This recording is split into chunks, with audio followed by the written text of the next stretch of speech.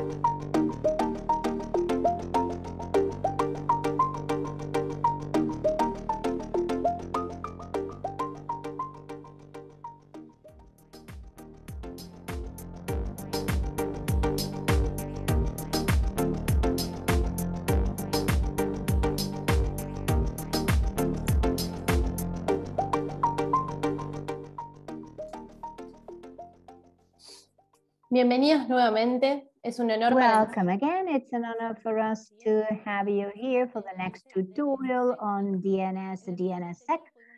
In the previous session, we had Carlos Martinez, the manager of the technical area of LACNIC. He will be the instructor, the trainer in this tutorial. And we also have a trainer, Nicolas Antoniello, regional manager of technical participation of ICANN. The idea is to give you some hands-on experience on some concepts of DNS and DNSSEC.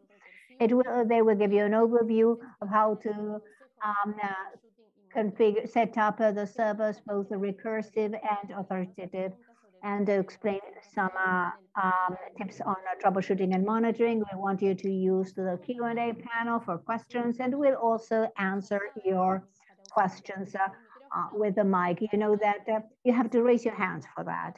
And the trainers will give you the floor.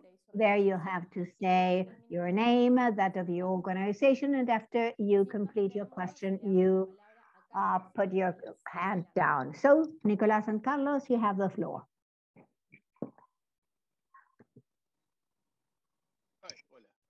No, sorry, I didn't find the window, the Zoom window. Are you there, Nico? Yes, I'm here. Can you hear me well? Yes. Well, we all do those things.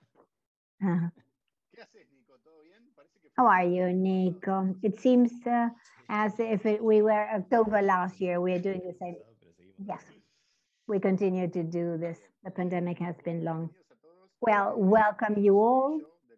I'm Carlos again. And the idea, well, first of all, thank you for being here. Thank you for your interest on the DNS, DNSSEC tutorial. Well, we won't do exactly the same as October last year because we did something that was just one way. We gave you a demo that I think was very good. And we talked a lot. The idea here is not to talk so much and do more things.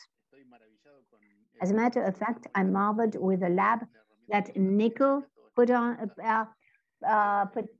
in online. I think it's a wonderful tool, but we will have to talk a bit. And that is what I'm going to start by doing. And then I'm going to give the floor to Nicolas. I'll have to open Chrome again, sorry. Well, that's what you have to pay for switching from one presentation to the other.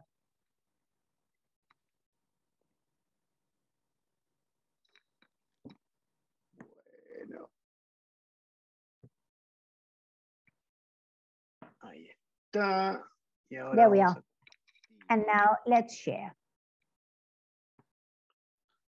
Mientras pones Sí, vos anda hablando, vos rellename los silencios. Now, let me start while you fix that. I want to tell you all that as always, any question you have, you may write it down in the Q&A panel. Try not to write in the chat because we're not checking that. So if you have any comment or any questions, if you want it to be read here, put in the Q&A panel, please. Well, I think that in this part of the presentation, I don't think that the microphone is enabled, but in the second part where that's going to be the laboratory hands-on, you will be able to raise your hand and we'll open the microphone. Yes, that's right. We're going to enable the microphone. Please follow the same protocol as in we did so far, and we're going to do the same as in the forum, just 30 seconds, because if not, it's difficult to pay attention to everyone. So let me start. What are we doing? What will we do today? Basically, we are going to review some concepts much more briefly than we did in October. The October presentation is posted, so you can have access to it and you can go through it again.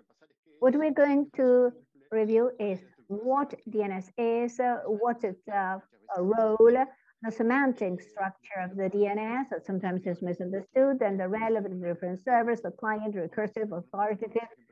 And we're going to see some examples of queries, and then I'm going to very gladly give you the floor to Nico, because he's going to tell you about DNSSEC and the digital signatures and the rest. So the DNS, the most big, is in the end a directory, as the telephone directory. Basically, it's a database where it's very easy to look for an address, but not in the other. That is, you may know the person's name, you may know the telephone, but not the other way around. If you have the telephone number, it's difficult to find who it is. So the DNS is a directory service. So what is the equivalent of the person? Something that we, and plus another parameter that is called type. And somebody may tell me you are forgetting the class, but it's 99% of the queries you don't need it. So, but there is a third parameter that is constant, so we don't include it. So this directory, I put in a name and a type, and I'll obtain a value. What is the name?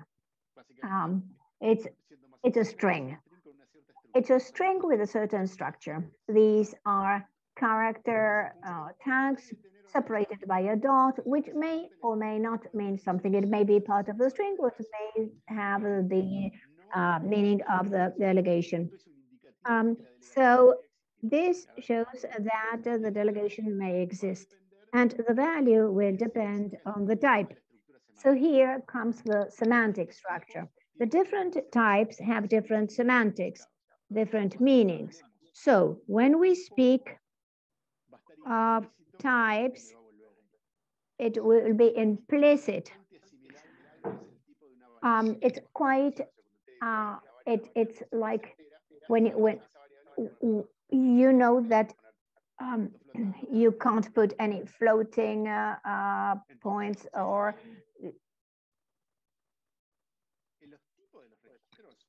in the types of registries, there's more than 100, but actually 99% of the uses is related to these. The SOA, the A registry for A, MX, NS, TXT, and CNAME. What is the semantic of those registers? SOA gives a structure to the DNS, and it says this is a zone, this is a structure, a page of, it means start of authority, and it defines some parameters of the timing, the time so where the protocol goes on, and this is the most important thing. The A registry represents IPv4 addresses for A, IPv6, and MX represents or indicates the mail server for a certain, for instance, if you look up MX, what you have to see where I have to send the mails to Carlos at LACNIC, and the NS registry is what we use to delegate. That is, when there's a dot and we delegate to another server, then we'll use an NS. The TXT is a text registry, a string, that was not too interesting until we started seeing some uses. The CNAME is a registry that today with it's a registry that has become one of the most used in addition to A and quadruple A. So when I said name, type, and it gives me a value, I'm going to use this syntaxes to present well, if you look at the type of query, in the next of the slides, I'm going to show it with these brackets. So I ask the DNS for the name, type www.lacnic.net, and it will give me an IPv4 address. And the DNS doesn't know whether that's the address of a web server. It's just one more entry in a directory. The type being www is a convention. It could be called anything. And as a matter of fact, instead of www, you could host things that are not web. So one thing doesn't have to do with the other. Just as in the telephone number, you may have Pizza Hut, or it could be my aunt's house. In the second example, there's a search in, if you put MX, then you have this registry, icon.org, and here, different from the other one, this gives me back a string, another name. So if I want to send a mail to the address icon.org, I have to make the two queries because I'm going to ask for MX and I have to ask again to get the address. So the correspondence can be from one to many. That is, that a query for a name and or a type can give me more than one registry. It's the case of whois.lacnic.net, and it's the same as MX with icon.org. So this is the version for which it is very difficult to invert the DNS query because usually it's not one-to-one. It's not even well defined, so it's more a matter of how the directory is ordered. So what happens when there is more than one? Well, in general, you assume that when there's more than one, that is done to give a certain degree of high availability to a service, and a client that behaves himself, and it could be a browser, a whois client, or whatever, should take that result and try with that. And if that works, if it doesn't work, try the second or then try the third. But not all clients behave themselves. So not necessarily is this the perfect way of doing things, and it's quite useful and it's more used. The tree of the DNS. Well, you know that the names, that the DNS is structured as a tree, and I go back to this example, www.lacnic.net.ui, because there's always a DNS tree, a labeled tree, this red dot. I don't always put it until I find situations where if I don't put it, everything goes wrong. We're going to see that in the hands-on, but the root is always there. And why is the root key? Because it's the only thing, it's the only name within a DNS that all the servers in the world know that they exist. And so it's there that we start finding things in the directory. So the analogy of the telephone book, I always know that there's an A, there's the first page. That's where I start looking for. Siri's talking to me. So this starts with the root, and so this is what we call the root servers. So you notice that they play a key role. So the root only has delegations, and the first level, and this here, the UI is what we call the DLDs, or the top level domains. You know that they exist in at least 3 flavors: the country code, EUI, BR, etc., the generic org, .org, .net, etc., and the new TLDs or new GTLDs that are these new tags such as .training that we're going to use today. One of these days I'm going to buy the Carlos.ninja. And some other tags. There's a whole range of possibilities, and curiously enough, some people are still surprised to discover the existence of some. So as we go down, third or fourth level, there's nothing written about whether to have a 2-level domain or a 3-level domain or 4 or 5. Obviously, it's the most cumbersome, but sometimes there are users. As a matter of fact, at LACNIC, we have some 4th-level domains that we use in a production. Please don't be frightened with the delegation, but don't abuse, because it makes the tree dense, and the same level is bad, or doing it too deep may also be bad. El panda. El panda nos va a servir para ilustrar determinados diálogos. Here I introduce a friend who will be accompanying us for the rest of the presentation. This is Panda. And this is the first role of a DNS server, which is the role of the authoritative server. The authoritative server, and I always find it difficult to describe this, but the best quote is, the authoritative is the owner of the truth. They have the authority to respond for something. So in this context of being the owner of the truth, the ultimate reference, it's like when I go and ask something from someone who knows something and they suspect what the answer is, and he said, well, you'd better ask this or the other person. You know, like with the doctors, I go to the general doctor and he says, no, better go and consult the dermatologist. So some specialists are authoritative for skin issues. And in this case, or in this scheme, the blue server on the right is a server, and the Panda asks him, NS2, can you tell me what is a quad A register of LACNIC.net? So this dialogue occurs through TCP or UDP through port 53. Remember port 53, TCP, UDP, port 23. The DNS responses have certain statuses. These are like the conditions, the error conditions. So no error is when the query is successful. This does not mean that the responses are correct.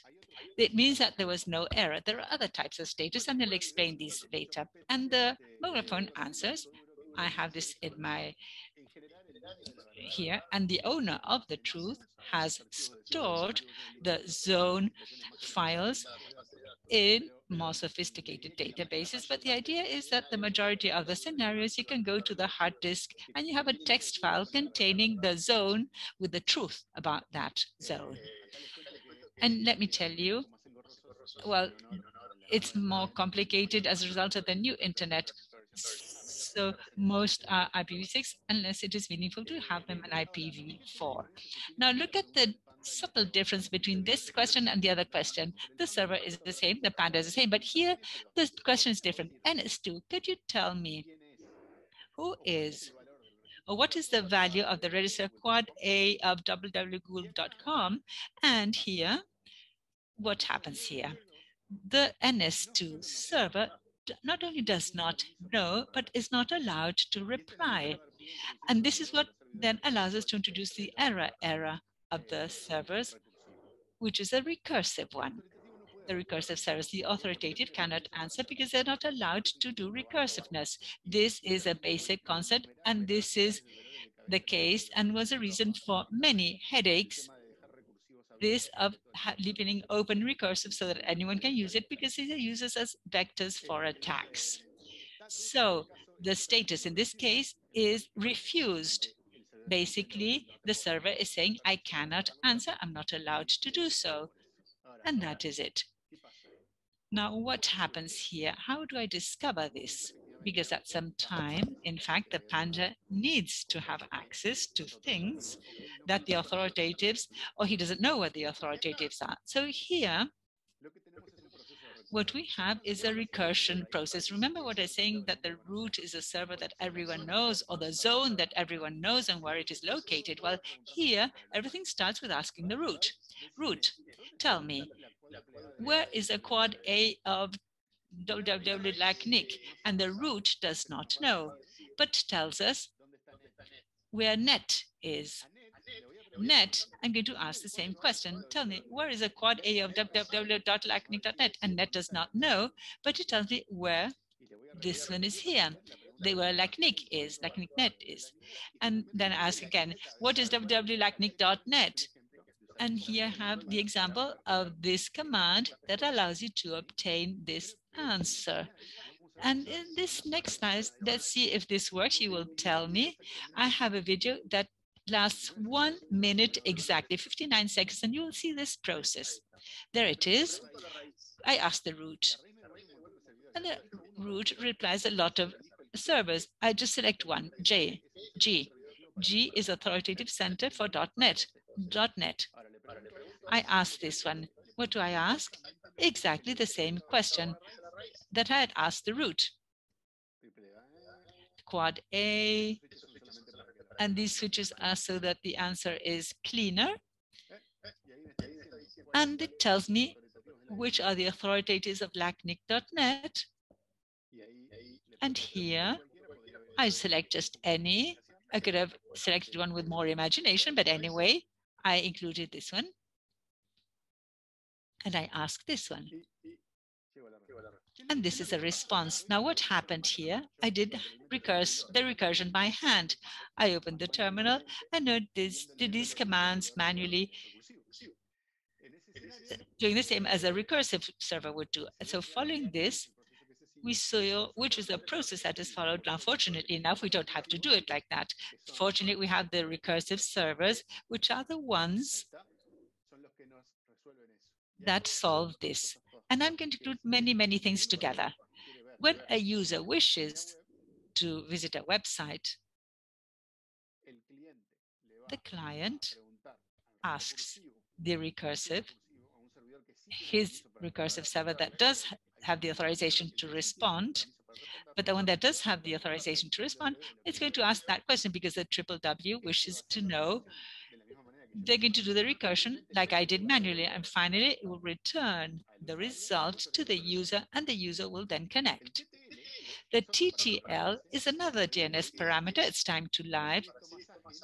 And to make this more agile, the recursive servers store what they learn as they went along with the queries. The previous example, when I asked for .NET, the server that answered said, well, I did that and I stored it. So when I get another query about ripe.net, I know where .NET is. I don't have to ask the same question again. And that's why things are more agile. So the DNS always has the impression of being something that is very fast, but you will see that it does have a lot of work behind. So let me close here. And what do we have to remember here? How do we ask the DNS? We enter a name and a type, and we obtain a value. Remember the structure of the inverted tree. We all have something in common, and the root is what allows us, it provides us this common nexus that we need to find this. And DNS server can be recursive and or authoritative. Authoritative is the owner of the truth, and the recursive one is one that provides the clients with a service, assisting them to find the truth and identifying the authoritative one. So Nico, you now have the screen, so I can have a micro break now. I stop sharing my screen so you can have your own. Like you were saying, any comments that you wish to make during my presentation, please feel free to do so. And also the participants, if you have any questions or comments, please include these in the Q&A section. And as these go along, and after that, towards the end, we can answer these questions. And if there are any questions that we have to highlight when you ask these, that Carlos can let me know, and we can try and answer the question as I go along. So I will try to share my screen now.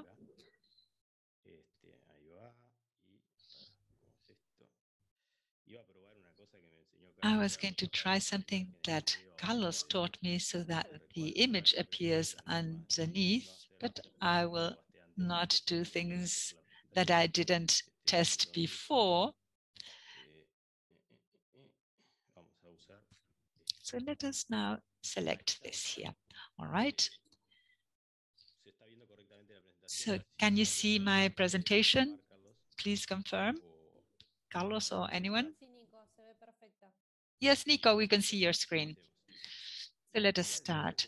The idea is, like Carlos was saying, to speak about DNSSEC and what DNSSEC adds to DNS. We're going to try and explain this before starting. Let's explain this in a simple way. And presentations are always a challenge when we speak about DNS, because sometimes we have the impression that we explain things, but we don't explain these correctly.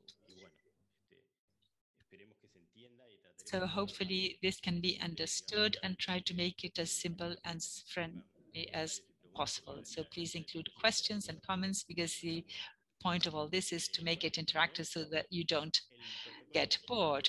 So DNS protocol, as Carlos explained, has like two big parts or sections for communication. One is between the client's device and the recursive server. That's the one in charge of finding the response through me. And once it obtains the answer, it will return it. So that's segment of communication between the client and the client's device and the recursive server. And the second one, the second section for communication, is the one between the recursive server and the successive authoritative servers that do the queries after each iteration that Carlos mentioned in order to obtain that reply. So specifically, DNSSEC, of those two segments of communication, DNSSEC acts in the second segment, the one that communicates between the recursive server and the successive authoritative servers that it consults along the way. So this is what we tried to show as a non-reliable, non-trustworthy channel, because a DNS protocol, in its initial specification, and like Carlos explained, does not consider any kind of mechanism in order to avoid, or some kind of defense mechanism against the fact, against an attack of man in the middle. So they exchange the data, so the recursive server will reach something different than the authoritative server. And the DNS protocol does not have a mechanism to prevent this from happening. And they cannot verify whether someone gained access to an authoritative server or change something in the zone. And when the recursive server does agree to that zone, if any modification happened, it will send the result, and the recursive server has no choice but to accept that. That is why the concept of extending the DNS protocol came up. This is what we call DNSSEC. An anecdote that I always liked, and sometimes we don't tell it, but it's good to be aware of it, is the following. One of the strongest motivations, as far as I understand, that took place, there's always someone who participates in ITF and say, well, that was not exactly like I recall it, but let me tell you how I think it happened. So one of the major motivations to develop the DNSSEC was a type of attack which is a cache poisoning. And going back in time, this consists in someone, if you are aware that the recursive servers, after doing their query, the authoritative and send the reply back, they keep that reply in case another client does the same query, and they don't have to go out and find the answer. It was already answered once, it's stored, and then I get that answer. So the place where that answer is stored is a cache. That's not stored forever, but for a given period of time. And after that time, if someone asks the same thing, I have to look for it once again. So there's an attack that attacks the recursive server trying to modify what has been stored in the cache, or they include something false in the cache, like a false IP address. So that's called the cache poisoning, and DNS prevents this from happening. If DNSSEC is properly deployed, DNSSEC will prevent that type of attack. So what does DNSSEC do? DNSSEC uses public key cryptography and digital signatures in order to provide two things: origin authentication So to be sure that the information I received from authoritative server is really the information that the authority included in that server and not information that was modified. And also provides data integrity. In other words, the data I receive from the authoritative server and I receive are the same ones, that nobody modified this in between, and that I receive things that are not the ones that the authoritative server really sent to me. So DNSSEC also provides protection against data forging of DNS and prevents attacks such as cache poisoning, as well as mitigating other types of attacks. Others are resolved, others are mitigated. And on the dark side of the panda, well, what does DNSSEC not do? Well, there are many attacks that obviously DNSSEC cannot solve. For example, denial of service attacks. So they could be sending a lot of traffic to fill my communications channel, the uplink of, for example, generating many TCP sessions to consume all the ports. So in that case, DNSSEC does not avoid that kind of attacks. So there are other mechanisms to solve this. And DNSSEC does not provide confidentiality in data exchange. DNSSEC does not encrypt the data that the authoritative server sends to the recursive server, and it does not encrypt the data submitted by the recursive server to the client. So there are other technologies, there are other protocols for that purpose. For example, the previous segment, the Y client of a recursive server, you have those protocols which are quite recent. If we look at history, like the history of internet, like DOH, DOT, and others. Y bueno, y en el segundo tramo también hay. And in the second stretch, there are also some technologies that are being developed at IETF, but that is confidentiality. And DNSSEC doesn't give confidentiality. It gives it confirms both the origin and integrity of the data. So before we delve into DNSSEC, to facilitate its understanding, let's talk about encrypting and digital signatures. And let's try, Panda would try to do it in a user-friendly way, as simple as possible. Well, it's a difficult topic, there's no doubt. I'm so happy you have to do it, Nico. Yes, this is terrible, but let's try to do it easy.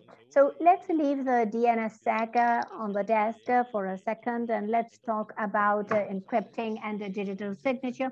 First, we're going to speak of the hash function. The hash function is a function that is mathematically complex, and many of the things that are there are beyond me. I'm not an expert there. And in practice, the usage that we give is much more simple to understand. It's not so complicated. What is a hash function? It's a function that we would take a text, a set of data. I'm going to apply the hash function, and what it will give me back is a chain of characters with a fixed length. That's the most important thing, one of the most important things. And the other important thing is that the hash function is not reversible. That is, in the original text, the original data, I apply the hash function and I obtain a chain of characters, an alphanumeric chain with a fixed length, regardless of the size of the original data or text. It may be one line, it could be 5,000 pages. If for any text I apply the same hash function, the result is always an alphanumeric chain of fixed length. And if I have the result of a hash and I want to get the original data, I cannot do it. So it's it is reverse. The thing is that it shouldn't be reversible. There we put an example. It tells me, yes, I'm the panda of DNSSEC, and here I put, I'm the panda of DNSSEC, and we apply an MD5, a hash function, and this is the result that we obtained, this alphanumeric chain. You see that it has a certain length, but it's quite reasonable. Size is quite reasonable, and then we put this other text here that basically explains in English what an ipsum is. It's much longer than I'm the DNSSEC panda, and we apply the same function of the hash, and we get another alphanumeric chain of the same length that we had obtained earlier. So notice that it has little text, a certain length, a lot of text, and the same length. So this hash result is completely different from this other one, and that's the other big characteristic, and probably the most important of the hash, is that anything that I change in the original text, if I apply this, it changes the result. So in a way, we can say that the result of the hash function is a digital signature that is unique for the original text. So if I change a bit, then it continues to be the same length, but the string changes. So the hash function converts the data into a certain number of characters with a fixed length that is the unique length that is not reversible. So now let's check the private and the public keys that has more to do with encrypting. When we speak of encrypting, I like to mention two big groups: the symmetric and asymmetric. What is encrypting? I may be boring you.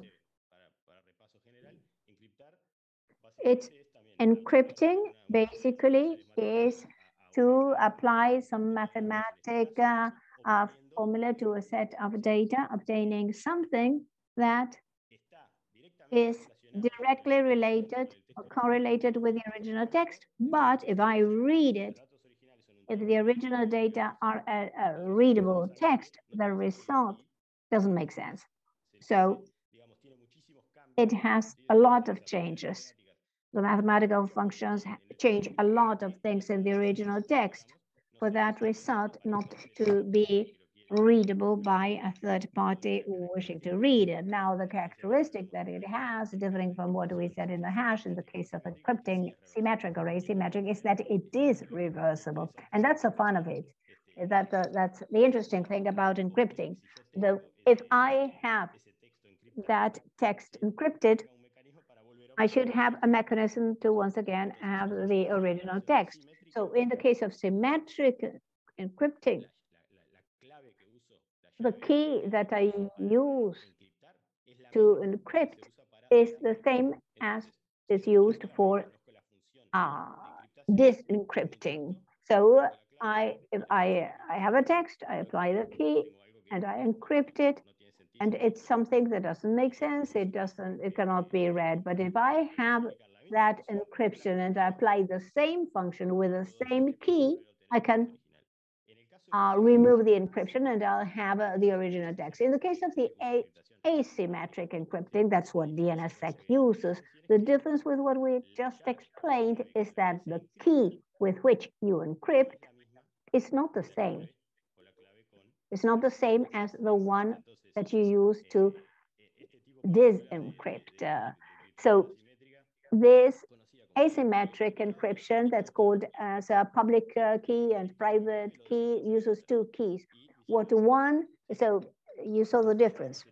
So it's called public, they're called public and private keys. That may be confusing, but the two of them can encrypt or decrypt. But if I use one to encrypt, necessarily I have to use the other one to disencrypt. So what the private key encrypts, only the public one can be used. The same key cannot do the same two functions on the same text.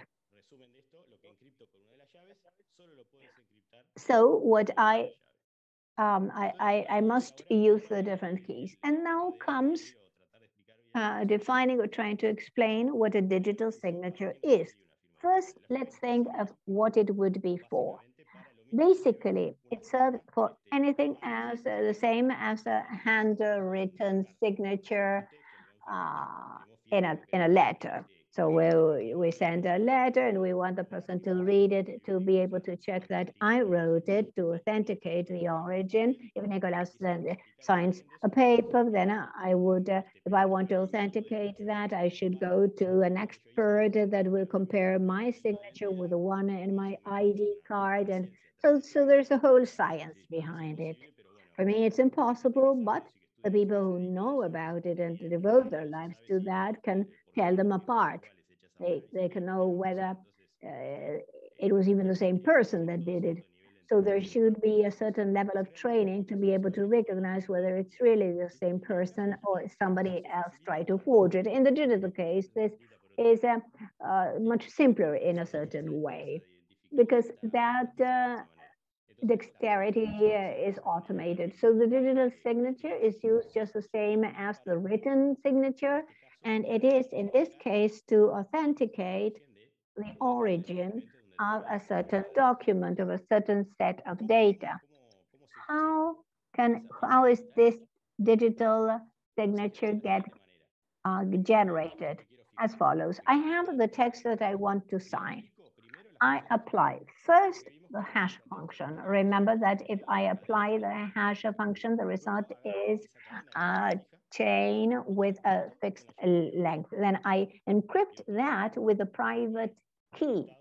So I have encrypted something that is what we know as the digital signature. If somebody wanted to validate that signature, what should they do?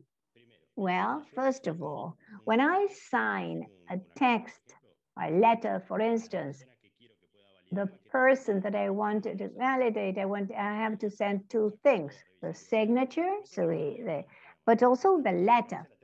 And I have to send the letter in a readable text, because if I encrypt it, then they can't read anything. So I send the text clear as it's written and the signature.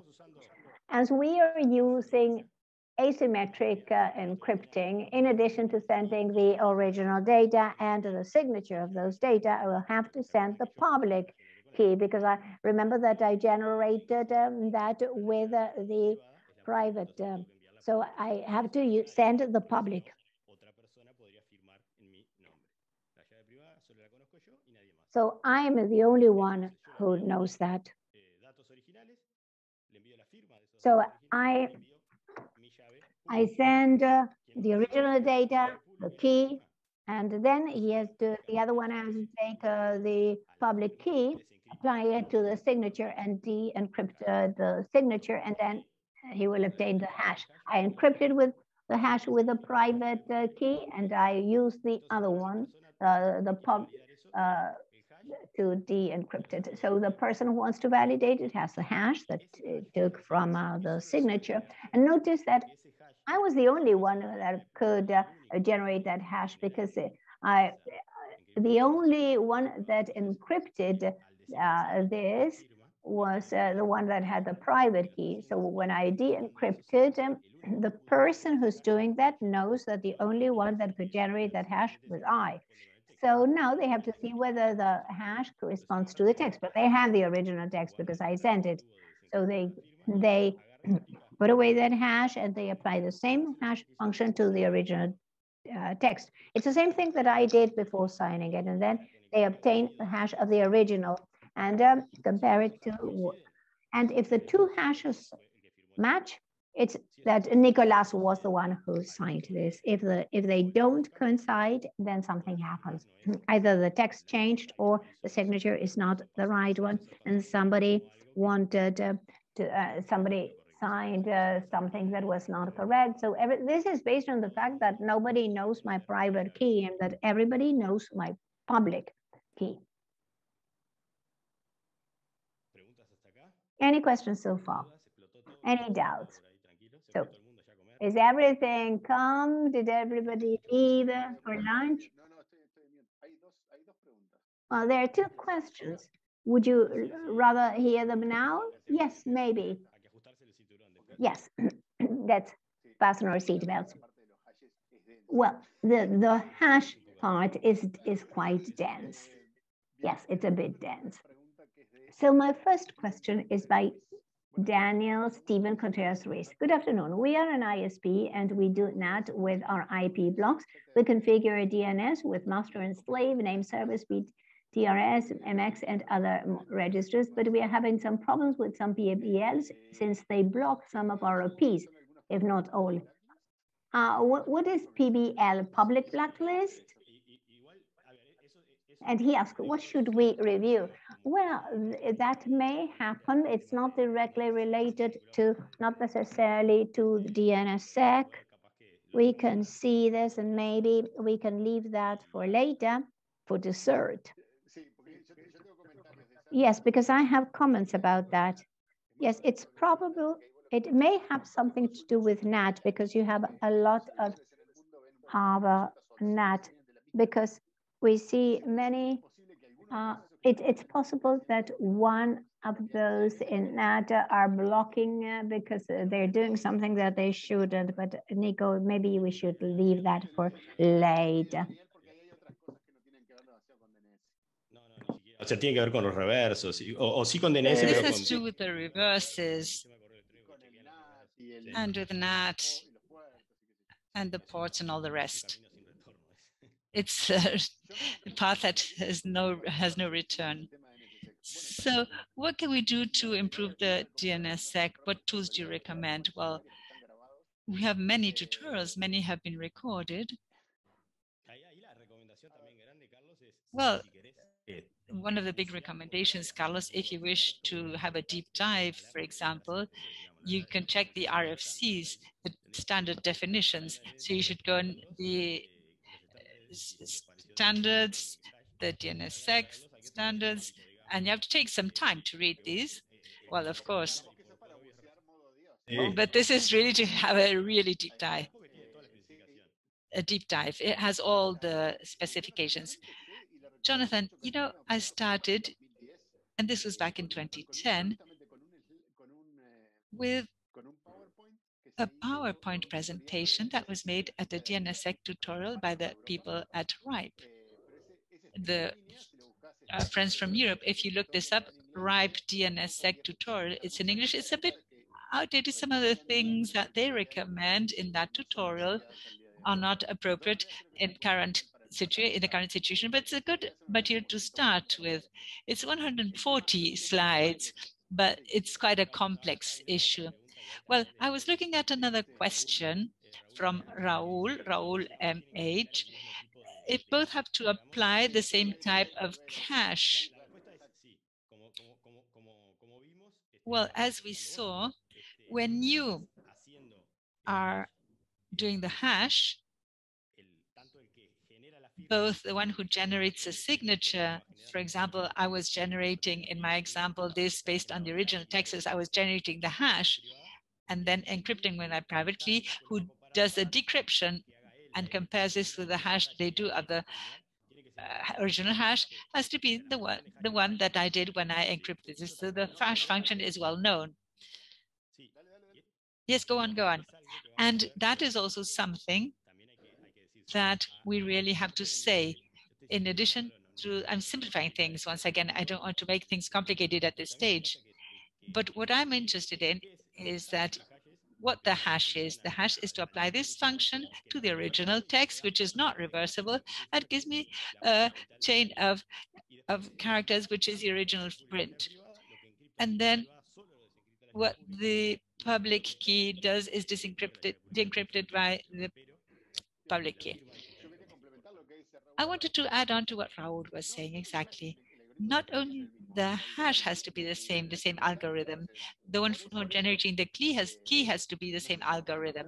That is why think we have time for this. But many of the DNS records have the indicator of the algorithm, and sometimes algorithm 5 or 8 or 13. Each of these identifiers of an algorithm identify a couple of things. One algorithm for the keys and one for the hash. This is because somehow, and it's a great question, Raul, MH, the two extremes have to agree. Otherwise, it's very difficult to identify the digital signature. In addition to the hash, Raul, and in addition to knowing the algorithm of the hash, you also have to know the encrypting algorithm, because if I have a public and private keys, if I don't know what decryption algorithm is, if I try to apply a key that is different from the one that was used for encryption, then it won't work. So the hash algorithms and the encryption algorithms also have to be reported to all those who wish to validate this. And we're going to see this in we go to the zone signing part. We can do the 5, the 8, or others in future editions. And there are some interesting things to comment on.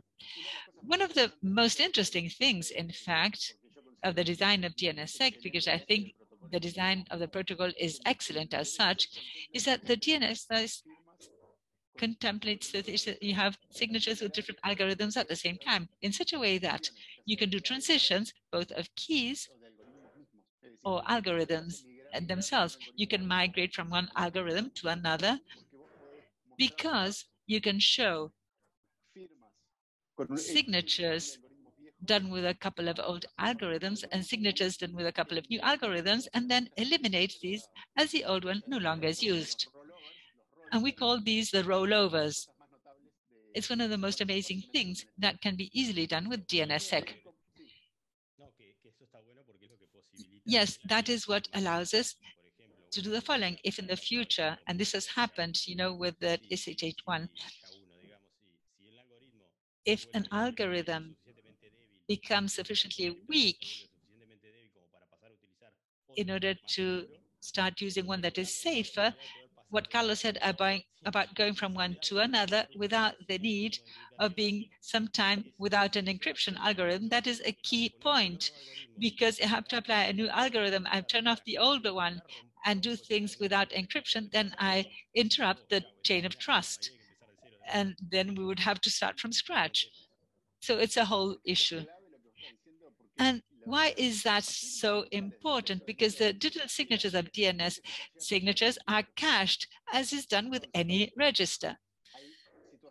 So there are situations in which you have to show the signatures done with the previous algorithm before withdrawing these, because they're intermediate zone, for example, the keys that could be cached and might not reflect the new ones.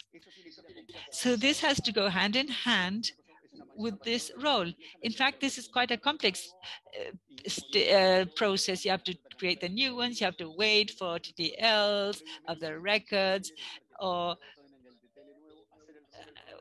to prepare the role and then extend the TTL. So it does have its issues. I have a comment from Danyan.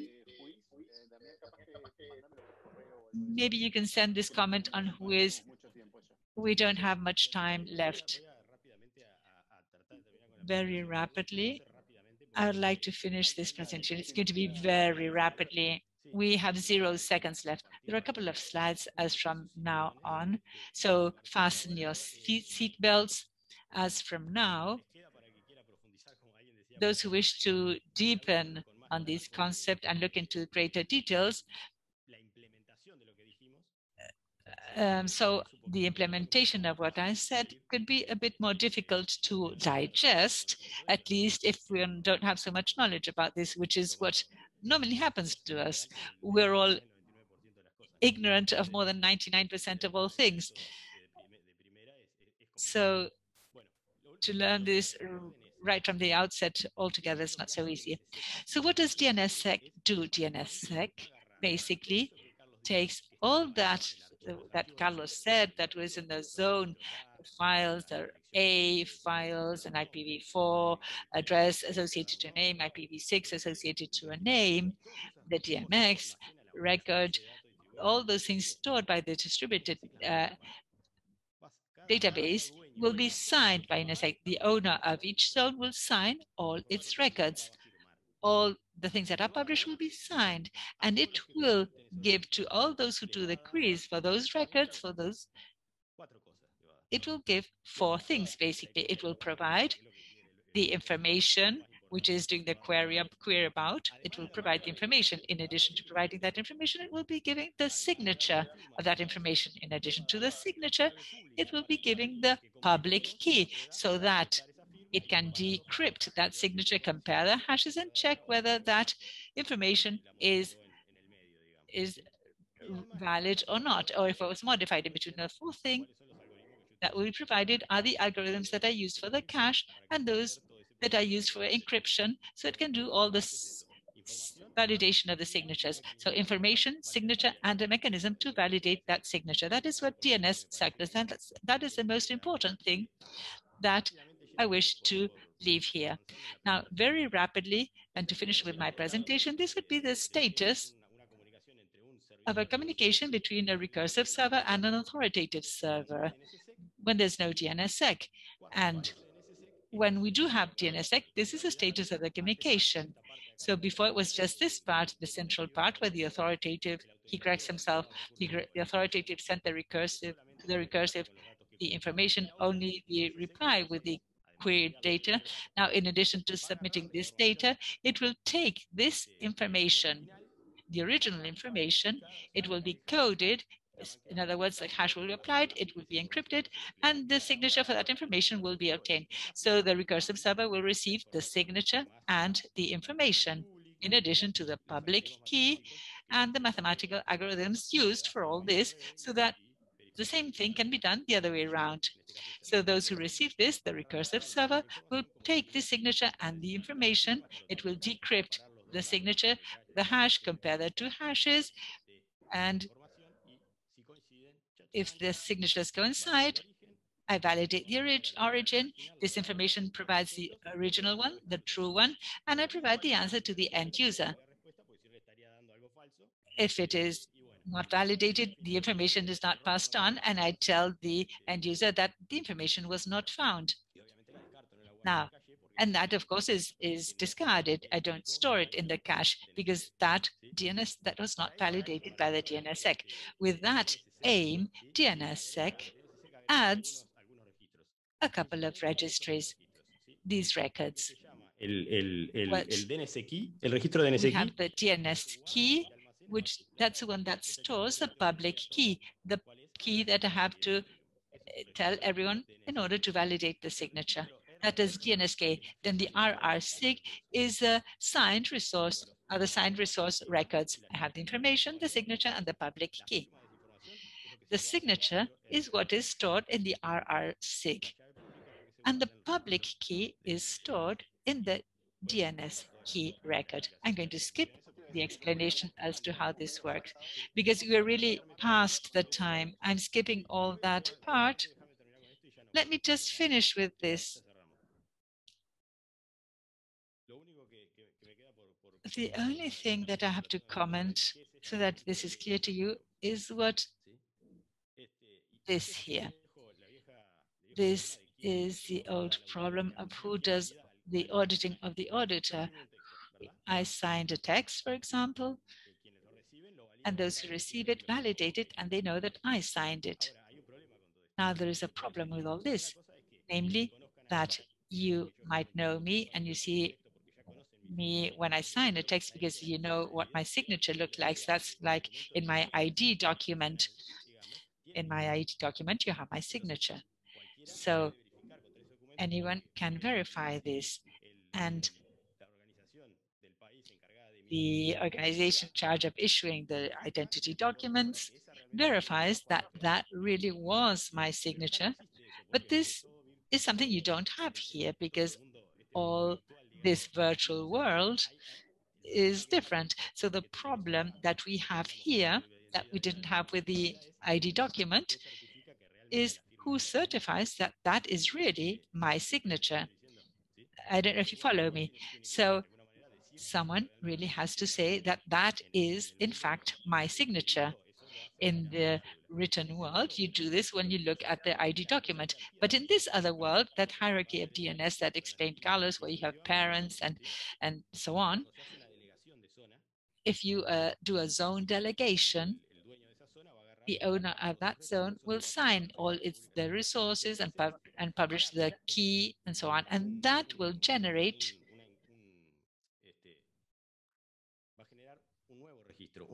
a new record, which is called DS, the DS record. The DS record is nothing else than the hash of the signature. Eso es lo que guarda en el DNS key, es la firma del documento original. It's the signature of the original document. And what I'm going to do is, in addition to publishing that to everybody, I'm going to take that digital signature that I generated, I'm going to apply a hash, and I'm going to give it to my father. It is the zone that gave me the authority. And what he will do, he will sign it. So he is certifying that I'm the one who I claim to be, and that with each father. So going up in the DNS tree. Now, what happens with the root? Then it's the root doesn't have any father, because that's a definition of a tree. So who certifies the root? Who validates that the signature of the validator has not been altered? Well, that's where I wanted to quote. I like to quote the Lord of the Rings, that one key to rule them all.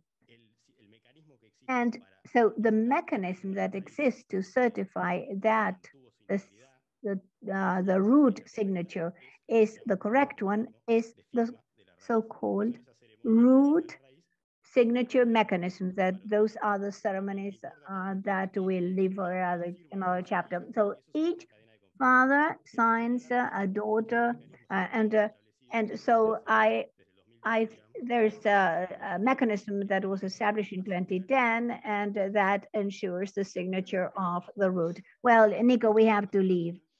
Thank you, Andrea. Thank you, Nico. Did you manage to eat? Yes.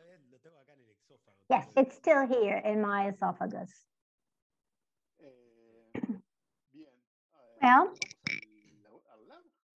so let's go to the lab. Well, Carlos, maybe very briefly, let's try and do it. I've been looking at the questions. Good idea. While people come into the room, we might answer some. I can start with one, and then it's your turn. Well, there's one here that Maximiliano Colu said, and it says, how do you know whether the public key that the server sends is the real one? So how do you know that? Well, because it is the one that you sign, and you put all that in the registry and you send it to the parent. So what certifies the validity of the keys is the father, the parent of that zone, and going up to the root. And for certifying the root, we saw that you use the protocol. So that would be the way you can validate that the signature has not been forged.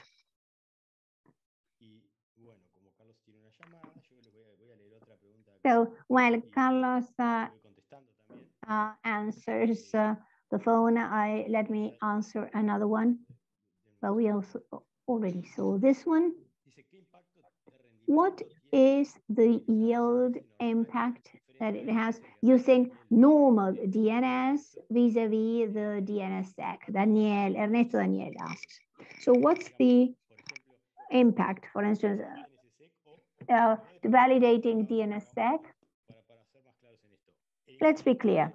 The impact that it will have on a DNS server depends on the type of DNS server and a lot of factors. It depends on the load of that server. There are several factors that may have an impact. If we are speaking only of a recursive, it's not authoritative of any error zone, but it's recursive. It receives from the client the queries, finds a question, and sends it back to the client. That's a recursive one. If I have a recursive server with no DNSSEC, it doesn't validate DNSSEC at a proposed to validate DNSSEC. Obviously, that will overburden the server a bit because now it will have to do some cryptographic operations precisely to check those signatures of the resources that they didn't receive in the past and they were not validating them. Now it's so you have to bear that in mind.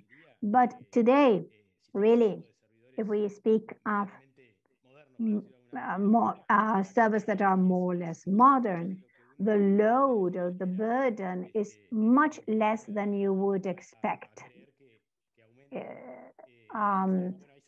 And there are specific servers that have hardware for cryptographic operations that speed up the work and relieve some of the burden. So my suggestion would be, of course, validation is something that we should all do today. That's not under debate.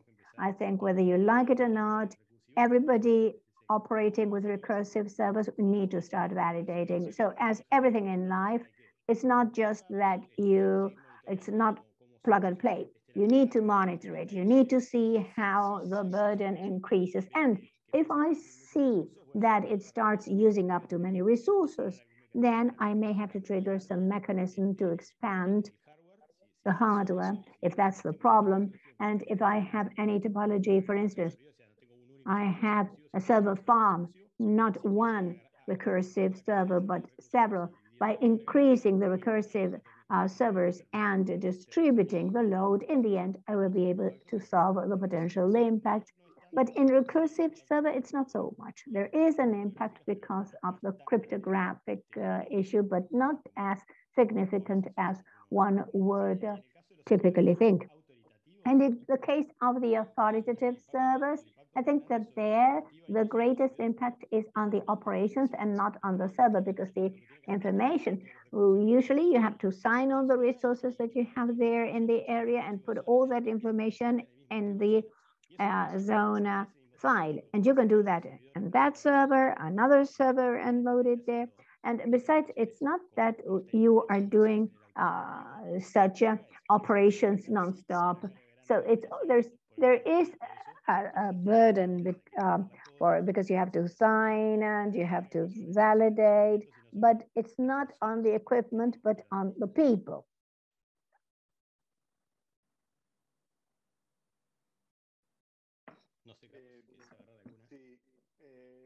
Yes.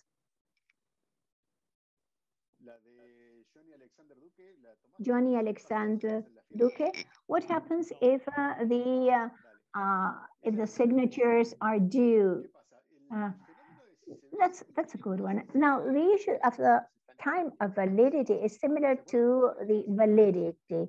Remember when I talked about the status of the responses?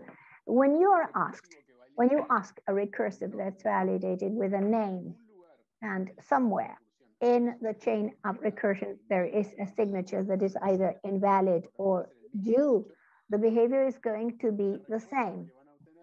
As a matter of fact, the answer that you will get is a specific status. It's like a generic thing. And what you will have in the end is a new response.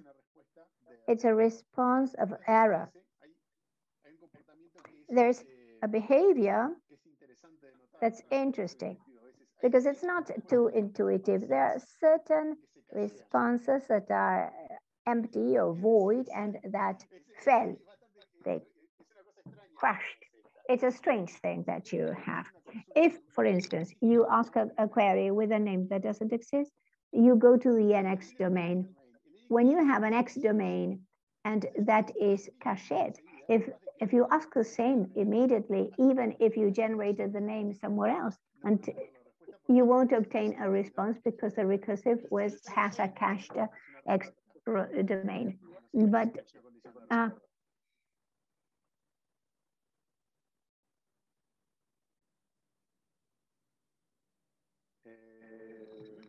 There's, well,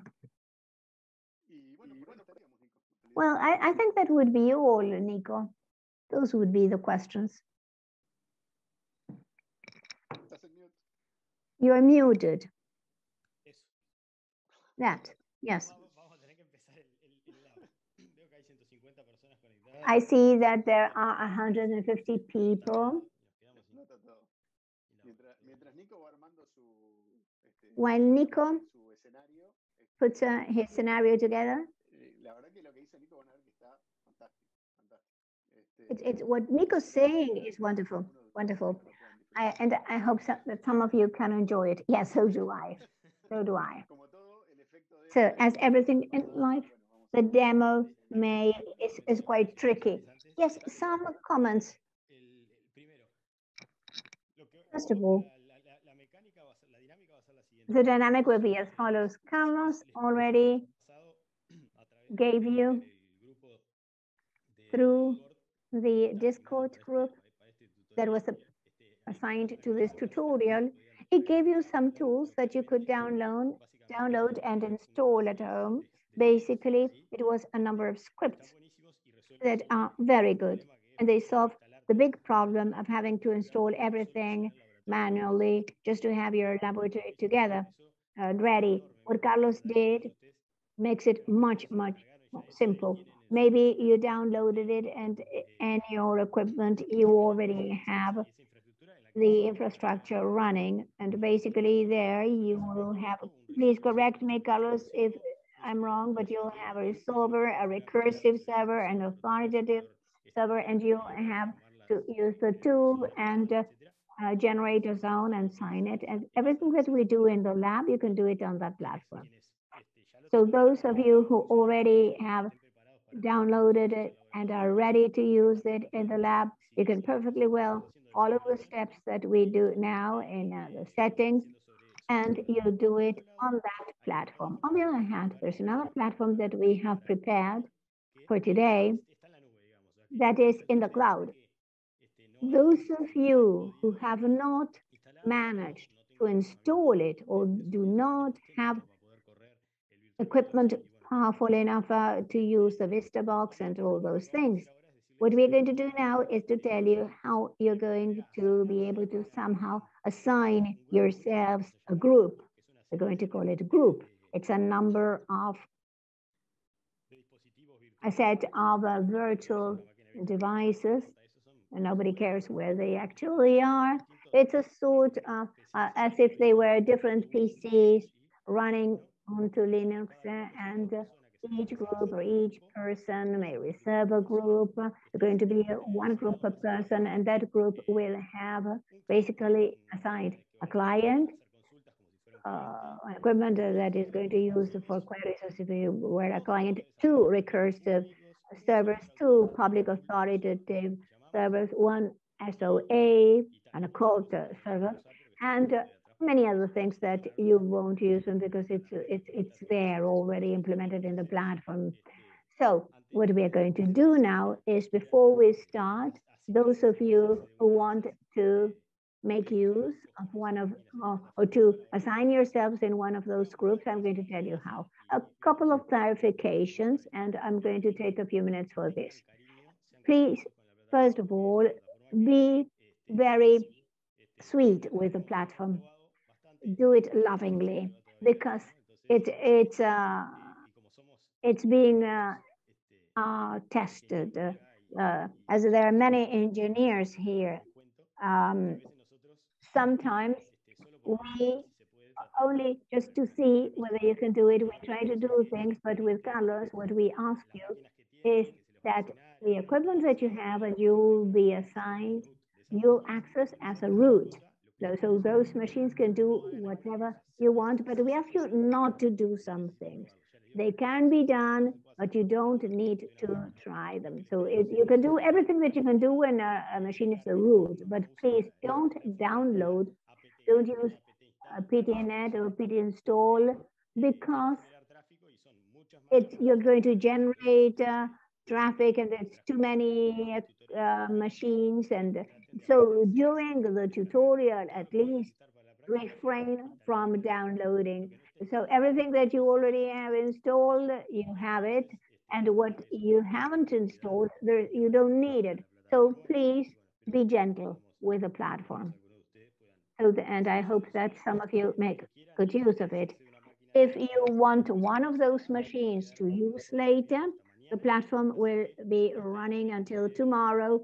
And so you can do it you can also do it in parallel with Carlos and myself. And if not, once this tutorial is over, you can make yourself a sandwich and a cup of coffee, and you start to repeat this in the lab. It is published and the machines will be inactive, so you'll be able to play with this until tomorrow. So the only thing I have left to say is I will give you the mechanisms to have access to the practice and to the equipment. And another thing that is not such good news is that I see that we are 150 people connected. And there's only room for 50. So when we get to 50, you won't be able to enter any groups. But I assume that many of you downloaded the platform that Carlos published in the Discord. And in the future, we can put together a lab precisely for this, so many of you can participate. I'm going to put in the chat while you show this. I'm going to put the link. What I'm putting there is a link to a repository. And what you're going to have there is you're going to have two letters of the lab. Efectivamente, la letra de esa que está mostrando Nicolás, que es la letra de esta actividad que vamos a hacer con el lab en línea que armó Nico. One is the one for the lab online, and you have another letter, which is for those who want to run this locally in your own machines, and that you have two software pieces installed. And you will be able to run this in your own machine without having to do anything online, and you can do this at your own pace, no matter how long it takes. So you can choose the one you prefer. You have to clone the repository. Or if you're going to do the activity with an online lab, you don't need to do anything because you can read this directly either from Nico's screen or from your own browser. I will try and pay attention. Carlos, what I suggest is as an initial step, and to summarize for those who wish to follow the practice, to access the link that Carlos sent and leave that open in another tab so you can follow the script. Did you send the two links? This for going to use a platform and the other one? Yes, these are two files. One says lab icon, that's the one you're going to do online, and LAN authoritative recursive is the one to run, you're going to use to run locally.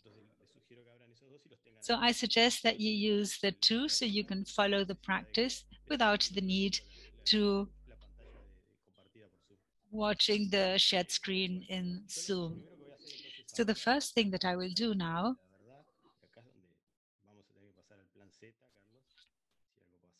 So let's see if things run well. And I'm going to paste a link here, which you will use to access. And that's a form. It's a Google form where you just have to enter your name and your email address. The email is optional because you have to include your name. Once you fill in this form, and just do this only once, just send the form only once with your name, and automatically it will be assigning to you a group. I will share the link with you so that you see what group you have been assigned to. And once you have been assigned to a group, that's the group you'll be using for the entire lab. Nico, did you put the link? Yes, yes, there it is. Perfect. So that's the form, and only once I'm going to copy it. Una sola vez. Please complete it only once. And after that, After you fill in this form, you access this other site, this other URL, which is to see which group you have been assigned to. And once you access this second URL, which I included here, you will have something that looks like this here on the screen. This is a shared screen. And if you pay attention, here we'll start seeing the names of those who filled in the form. For example, I was assigned group 1, Carlos group number 2, Rodrigo group number 3, Jose Ramirez number 4, Juan Pablo has group number 5. And I suggest entering your name and your surname because some names might be repeated. Just is so that you know what group you have been assigned to. In my case, I'm in group number 1. So what I have to recall is that group number 1. I'm only going to be able to access the resources of group number 1. One of the things that we have to be careful with this lab is because you don't have to register, we cannot send you the keys specifically to each one of you. So I'm going to share all the keys to everyone, everyone's keys. So please access only those groups which are yours groups, so as not to interfere with the work and configuration of other people. And once again, if anyone wishes to send a message to Carlos or me, and we can organize another lab separately so that you can then work on this at home. Carlos, no sé si querés ir haciendo algún comentario. Let's wait a bit more. Carlos, would you like to add any comments while they register? No, that was it. And I'd like to repeat Nico's request of please bearing with us for a while. This is great, but you know, it does have its complexities. Don't feel stressed if you cannot do everything. Remember that you'll have some more time in order to continue using this, or you can also have the option of doing some things exclusively in your laptops. So just a bit of patience and let us enjoy this. It can be most entertaining. So I think it's just got stuck here. There is room for 50. So don't be afraid, just register. So please don't be afraid. As long as there's space for everyone, try to do some of these things. We're going to be guiding you along. En línea, el laboratorio hasta And mañana. the lab will be left online, so you can also continue doing this. And one of the good things about this is that it's a real configuration. The things that you configure here, of course not the zone names, but the things that you configure here will be useful to you because this will be like templates to do simple production templates, configurations. We're going to do configuration on a real server. This platform un array falsa ni nada de eso. will not be creating a false root. The system and in the public domain name and the laboratory has been assigned a domain, and you're going to be creating authoritative servers below that domain, and those servers through to the public server. The lab can be accessible from anywhere, but not downwards because it has private addressing. The lab has private addressing, so when a public recursive does queries, of course, they won't be able to reach the private one. But inside the laboratory, you will be able to solve this and will be doing your queries to the real DNS. Interesantes de poder hacer esto en la nube y no en un ambiente. And this is one of the interesting things, to be able to do this in the cloud and not as a simulation. And the root, yes, is simulated. Correcto. Is that so, Carlos? Yes, that's correct. Perfectly correct. We have Townhauser there. That's a friend. Ya les digo, los que quieren, anímense, hay espacio. So there's still time for more people. There are 40 groups available. And let me repeat once again that even out of curiosity, you can try this out, register a machine. And this is also useful for us to assess how the platform performs. So remember the group you have been assigned to. Once you have been assigned that group, so this is the interesting part. I'm going to include here so that you can download these are the files of the keys for the clients, as I said, like Spider-Man said, with more power, you have more responsibility. So we ask you to treat this gently, the groups that you have not been assigned to. So there are 40 groups that are free, so you don't need to access other people's machines.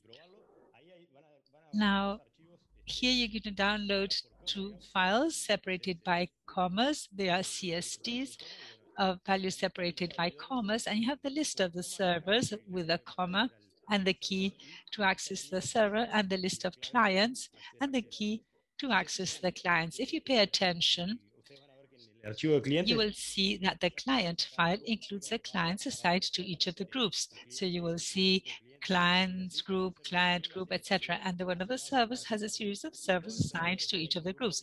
All the servers of one group will have the same key. No matter if they're all listed there, if you look at the key for the server of a given group, they're all the same. So we now have to give you the URL of the laboratory so that you can access the machines. And to access the machines, we're going to use a kind of SCH over HTTPS, but it's more or less like that. We are running a server that ends up giving you a shell window, a command line through a HTTPS page, a website, using the HTTPS.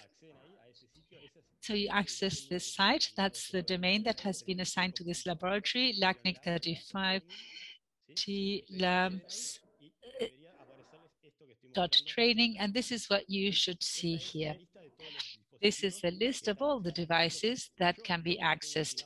So I have been assigned group 1, for example, and I have all these devices that I selected here that I'm highlighting on the screen.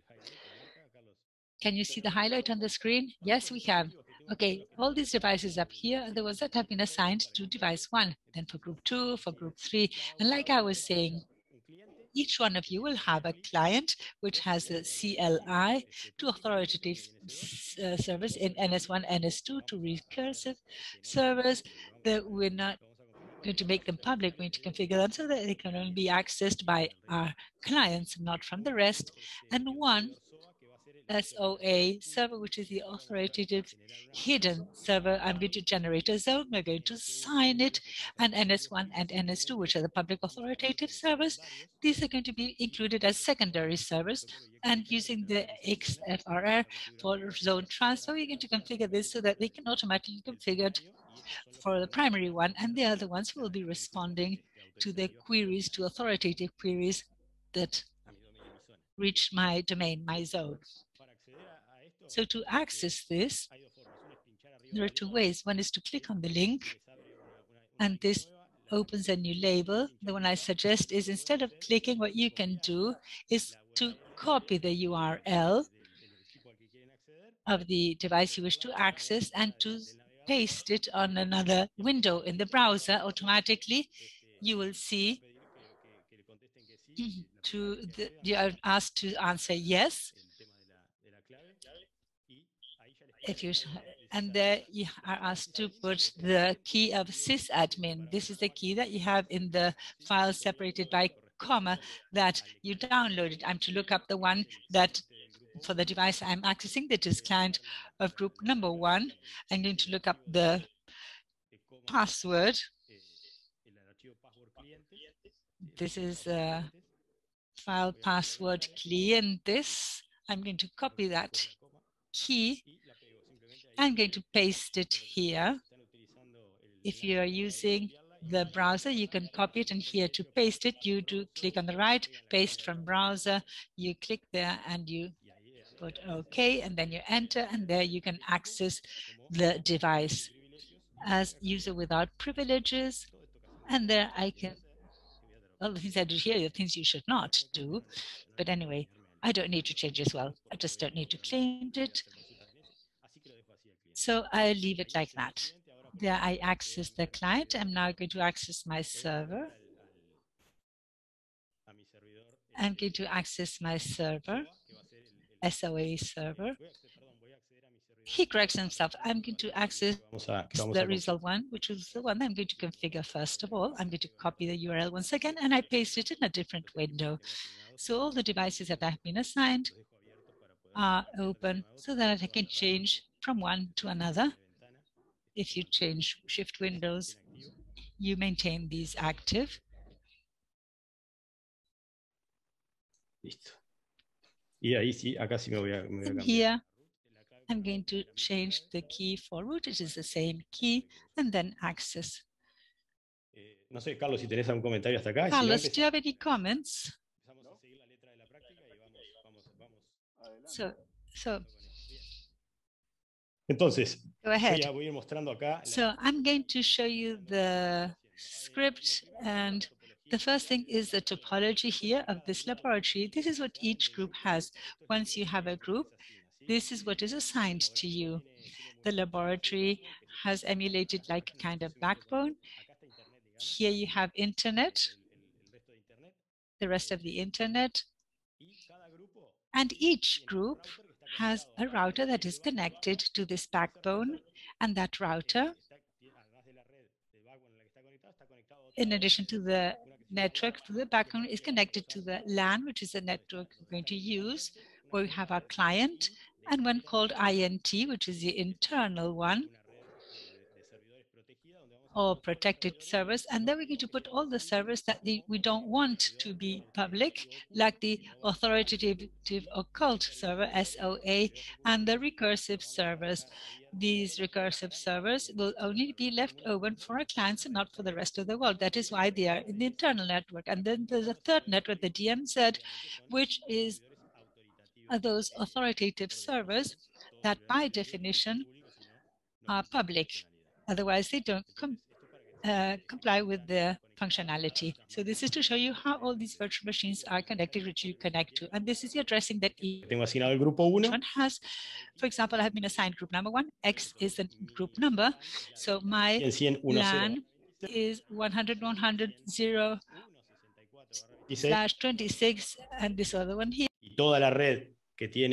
And all the network, all the prefix that has been assigned to my group is 100.100x0/24. So this is the prefix that globes all my network. What I have here is the assignment of IP addresses for each device. It's more friendly than this. So my client has the address 100.100.1 because mine is 1.2, and my server is authoritative. My authoritative servers have 130 and 132. Recursives have 100, 100, 167, and 168. Forget about these, because in this practice, we won't access the router. We won't play with this. And what we are going to configure for this area, it's 100, 101, 66, 66. And we'll need this for queries and for the different servers. And here we have explained what each server is. So that's all. Let's configure our first candidate to configure. The first thing that we're going to configure is a recursive server based on NAN, on BAM. You know that bind can be used both for recursive server or authoritative. We're going to configure it exclusively as recursive in this case. There, I see in the Q&A that somebody is not being accepted the password. The problem probably is the way you are cutting and pasting. What you have to do is to copy the password as you would copy with a Control-C or with a C command key if you have a Mac, and to copy the file separated by commas. And then the best way to access the equipment is don't select it, copy the URL of the server that you want to access. That's resolve 2 of group 1 in my case. I paste it, and when I'm asked this, I say yes, and here to paste the password of resolve 2 of group 1, I copy the password of the text in commas, right key, and then I open the navigator, I paste the password, and there I okay, and then enter. You have to do this only once, and it should have we should have no problems. No, it's not accepting it. You're right. I pasted that of group 2 instead of group 1. Things happen. So let me copy the right password. I was giving the wrong group, and here I came in, you see? And the same thing is to going from user to super user. There. And here I paste the password again. There. Once you access this, I'm going to go to resolve 1. That's the first one that we are going to configure. And as I said, if you can't access, as you have the group assigned, when the tutorial is over, we can communicate. Carlos, you must be cautious. They're not the same. They're not, or are they the same? Although the client is one password and that of the servers, all the servers in the same group have the same password, but that of the client is different. Now it's not the same password. That's why there are 2 password files. There are 2 password files, Carlos Gutierrez, as that of the clients and the servers. Each group has only 1 client, but 5 servers.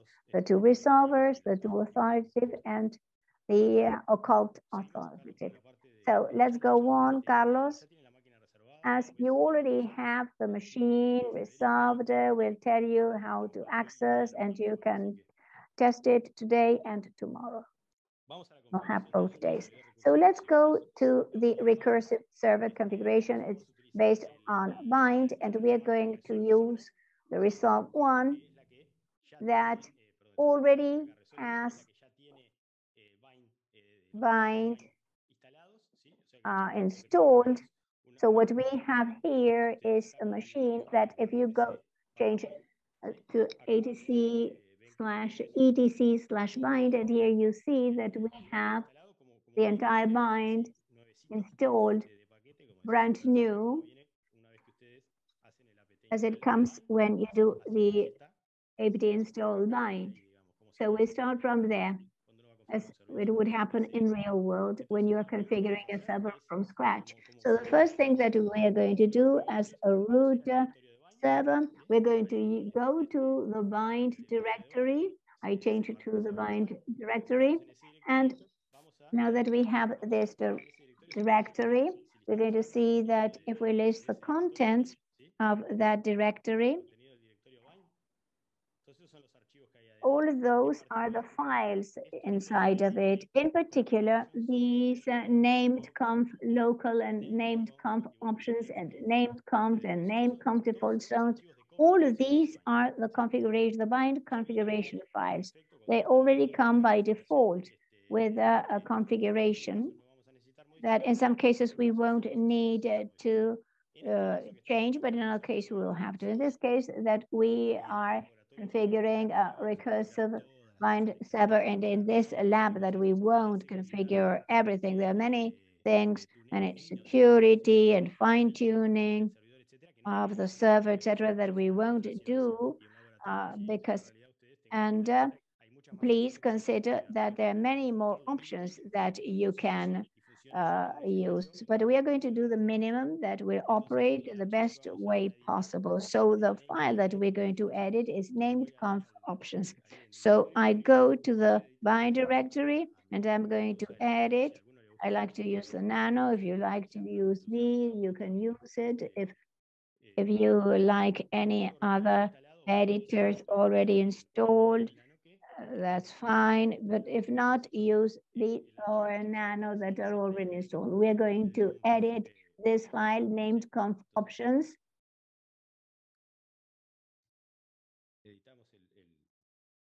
We edit.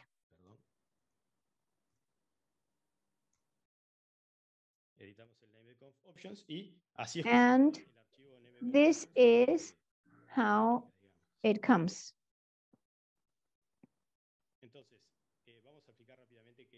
So let's see what these things mean. These are the comments that explain much of what we said.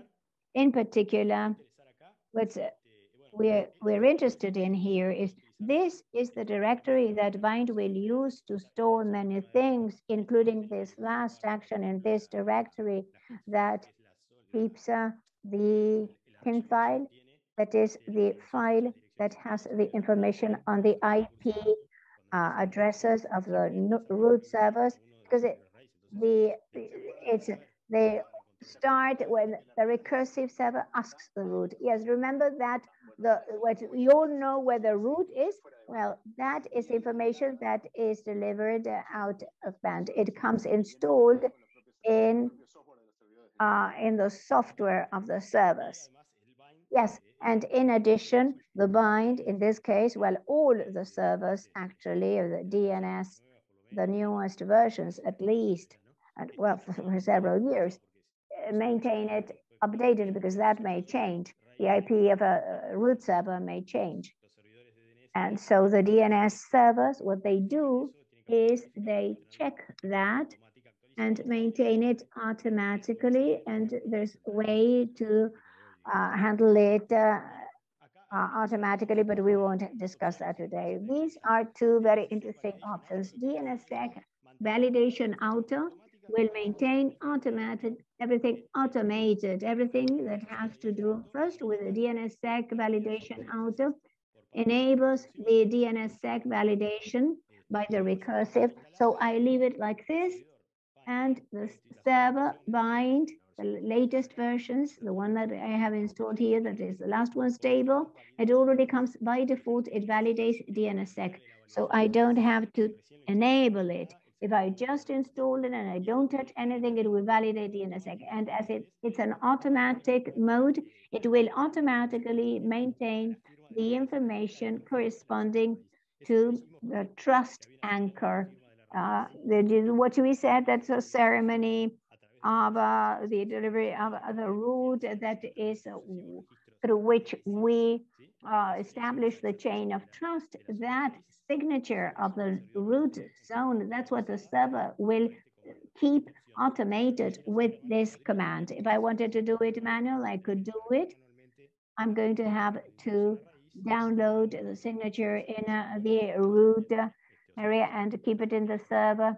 And whenever there's a rollover of the root, I'll have to do it by hand. And this is very important because if I have a recursive and I roll over the signature and I don't update it because it turns out that I had it manual, there my recursive will have an incorrect information for the root zone. So what will happen? All the registries that come signed by DNSSEC and that my server validates, well, that is no longer valid. So it is important, very important, first tip for those managing recursive servers with DNSSEC validation, you always need to maintain the anchorage area in the root area updated. So you do this. This doesn't mean that you don't have to look for the proper file, the one that corresponds to the area of trust of the root zone. And this command manages it. And you do a manual verification to check that everything is right, everything is correct, and that the trust anchor is really the right one. So you have to do that. We won't do it here, but you have to do it. So this is what enables this server to use both IPv4 and IPv6. And what are we going to add here for this to be recursive, that works the way we want? We're going to add the following. I made a mistake here. There you are. What we're going to add is these options here, this here. Here it says add. And in particular, we are going to add this option that is going to tell a recursive server that will list in port 53 from which prefixes I'm going to listen in port 53 in this server. So basically, what this will do will be to close the recursive server only for queries coming to port 53 coming from the local host and this /16 prefix here. Remember that I told you that each group has a /24. And so as not to confuse you and to enable new queries so that you won't have to put the group number, we'll open it for the entire platform of the lab. Any questions coming from a prefix that is not the local or this prefix will not be accepted. So you won't answer. It won't give the functionality. It won't answer. This is not an open recursive server. We don't want it to be. We want it to be just for our client. So we don't specify it. Well, we specify it with this prefix.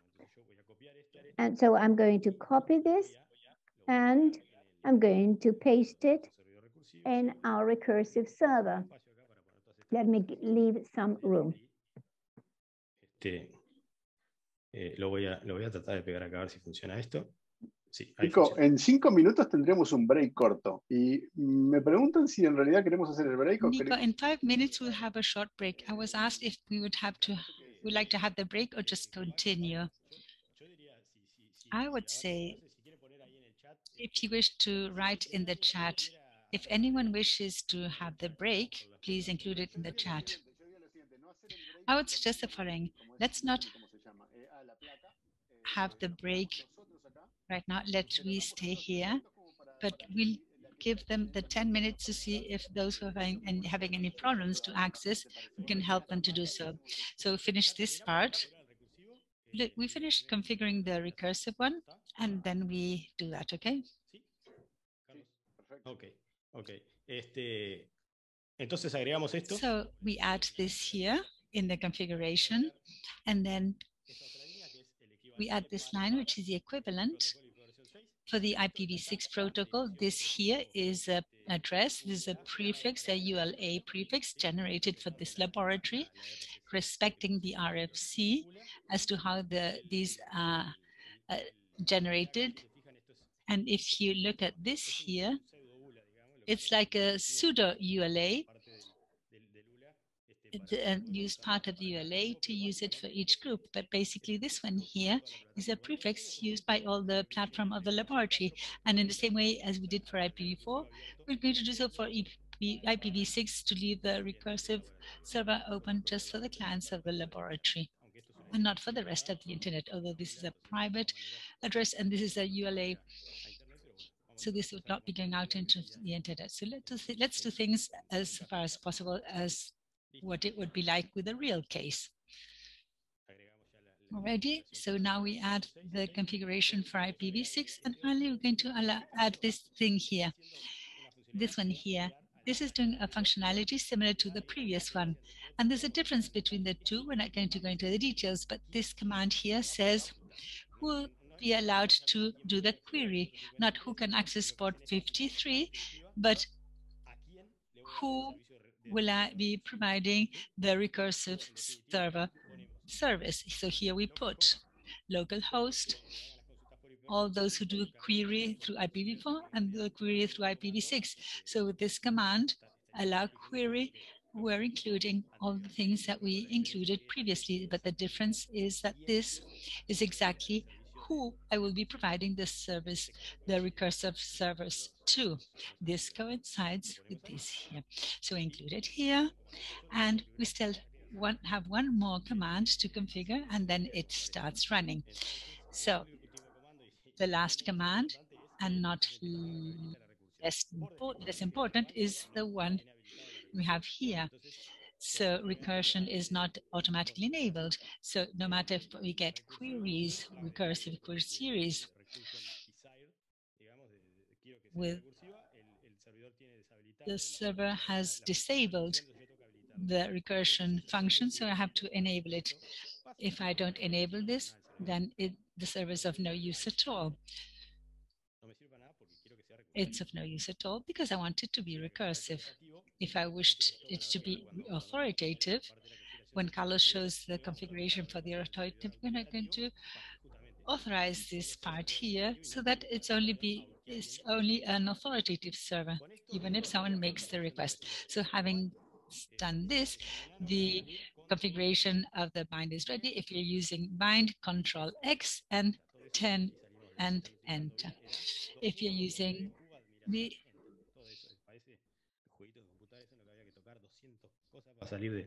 para hacer una patada en el Mortal Kombat. Bueno, está configurado nuestro servidor. Ahora so here we have configured the server. We're now going to verify. There are a set of options that you have in the bind packet. And this allows me to use this here to check the configuration. What the named checkconf does is, in the case of the bind, it checks whether the configuration files do not contain errors. It's not that I haven't made an error, but if I made a semantic error, if I included an option that is not valid, or I skipped a parameter, it's going to show this. It's not going to tell me if I included the incorrect prefix, if I'm filtering like I did for the recursive server so that only my platform can be accessed by my client. I included a different prefix. Well, I'm doomed. Of course, it's not going to verify that. That is what you will have to verify yourself doing the queries and seeing what it returns. So we check here. I pressed enter and it didn't return anything. So no news, good news. So no errors. I got nothing back. So if we have time, I'd like to do something, a couple of more seconds. And I'm going to do something just to test out. I put Nico and I'm going to do configuration check. Unknown option, Nico. So it sends me back this information. Unknown option, unexpected token here, and it shows me the file where I have the error. It's quite easy to detect the error. So I go back and I see this here. I delete this here. So these are things that could happen. So I just delete this here. I delete that line. I delete, I save once again. I check the configuration once again, and there it is ready. So now I have to restart the bind server so that it picks up all the configuration changes I made. I can do it in this way. I use the system control restart and the name of the service that I wish to restart. This is bind 9. I go over here. It hasn't answered anything. And let's see if it didn't say anything because it was complaining. I want to check the status. I change restart for status. And there I should receive something that looks like this. This green dot here this is great. When we see the green dot, this means that the service is active, it is running, and since then, it's just now because I restarted it. And these are the last log messages and information. So whether active or inactive, it can be used to detect any problems. If it's red and the service did not restart, it's because I have a problem somewhere, and then I have to check this information here to determine where the error lies. But there is no error at all here. It's just letting us know the things that it is doing. It is showing me that it is managing the keys for the root zone and that that's working, etc. So it's running. So is it working? Does it do, is it doing the recursion? So we're going to check and we're going to go to our client. Up here, I had opened the client screen, the tab, and I have to check the IP address of my recursive server. So for that, I have the IP ADDR. I see all the interfaces. This is the interface of my recursive server, and this is the IP address that my recursive server has. It is here, and you also have it in the manual. And this is my recursive server 100.100.167. I copy that address, and we do a dig here. We specify the recursive server to the dig.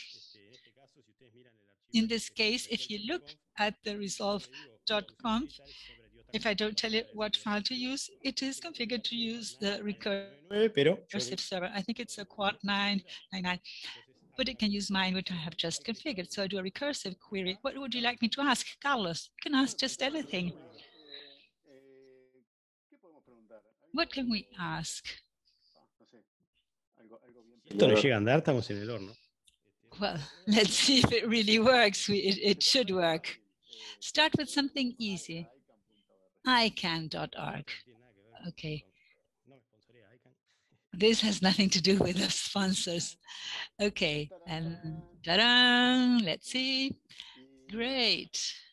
And this is the answer. So what did I do? I did a query. I didn't specify the type of register, of record. It's IPv4 associated to a given domain. So I did the query for ICANN.org, and it gives me the IPv4 associated to ICANN.org.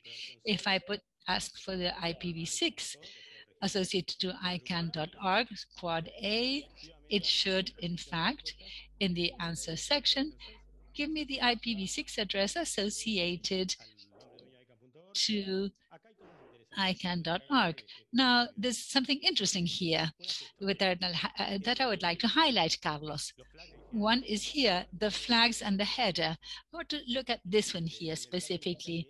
The flag that shows me that this has been validated. It has been authenticated using DNSSEC. Because we have DNSSEC and the recursive server validates DNSSEC and the domain zone ICANN.org is signed DNSSEC, this recursive server that I have that we have just configured in the result will validate this. This is the indicator that it is validating. It is validating DNSSEC.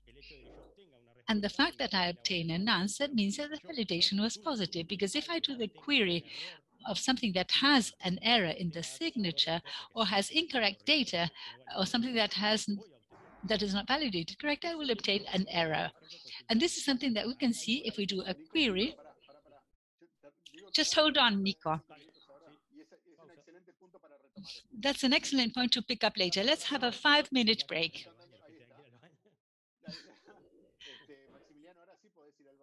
Maximiliano, you can take your bio break. So we are going to do the following. 5 minutes break, so that those of you who could not access should let us know in the chat. I could resolve this for Nancy. And if anyone else has any issues, or if you to reserve a machine and start using it, go ahead. Let me tell you the problem that Nancy had, because it might be happening to someone else. When you click on the link that Nico showed you with the keys, something curious happens. If you have Chrome as your default browser, you might have a window that looks like a form, but it's not that. But if you copy that, what it copies is a GIF. And if you try to paste it in the tab of the browser, when we try to open the session, it just gives you anything back. So what you have to do, and I tell you because this is something I was quite surprised with, and the same happened to me as it had happened to Nancy. So what you have to do, and I'm share my screen with you for a second. Let's see if I can reproduce this. Just a minute. No, I won't be able to reproduce it. So you're going to see the list of the keys, and at the top you have a button which says open with, and there you have to click, and then you have the long list of things, and you have to choose Google Sheets. There might be other options, or you can download the file to your machines, but the easiest thing to do with the browser is to open with Google Sheets, and then you will have this form and you copy it there, and then that does work. I had an experience, Carlos, which was quite unpleasant with that. The first time I used the lab, exactly the same thing happened to me, and nobody could enter, and I wasn't wondering what was wrong. I tried it 70 times and there was no error. And it was that. In my case, it was even worse because I directly had pasted on a Google form, a Google Sheet. But if you don't generate it as a CSV, but if you generate it as a Google Sheet and you open it there, the copy paste from Google Sheets copies characters that you do not see. And when you paste it, it doesn't work. So the recommendation is download it, open it as a TXT file or whatever, the CSV, and copy it and paste it there. That doesn't feel copying from a form or from another text processor or any text processing system that you open. It might turn out that you're copying graphs or characters that don't come out on the screen but are there, and this might give you errors. So you can open it in text mode with a notes or something, and you won't have any problem there. Did anyone else have problems to access this? I wasn't paying attention to the form. I see that there are many more. There are about 20 in the form. So if anyone else had problems, you can let me know through the chat or through the Q&A or through the Discord. There were some very amusing comments, funny comments in the Discord. The battle with the IT and the system D, so that was so much funny. Tertulia que seguramente terminaría a golpes de puño. Es como la del V y el nano, ¿no? Sí. It's like a V and nano, like that battle. Yes.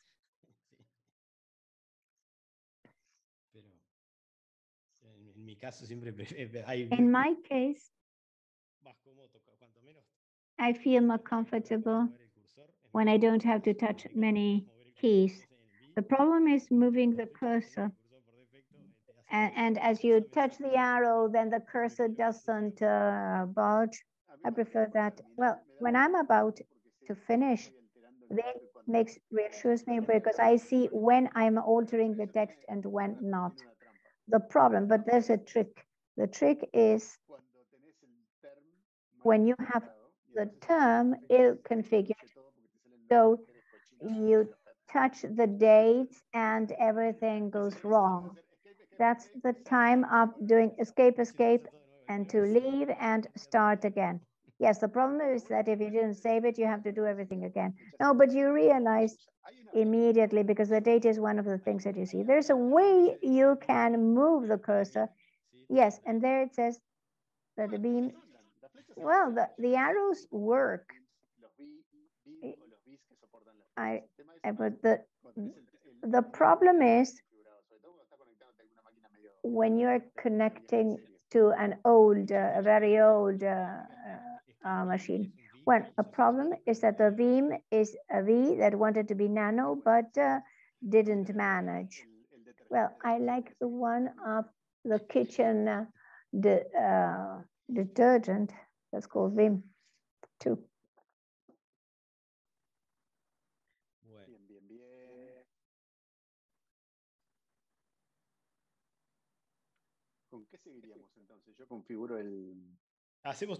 What would we do next? Well, I'm going to open my server because I realized that I haven't opened it. So I'm going to go through all the same that I've told the rest. So let's configure the other server without too many explanations because we explained everything now. It's the same, and we'll go to the authoritative. Whenever you want.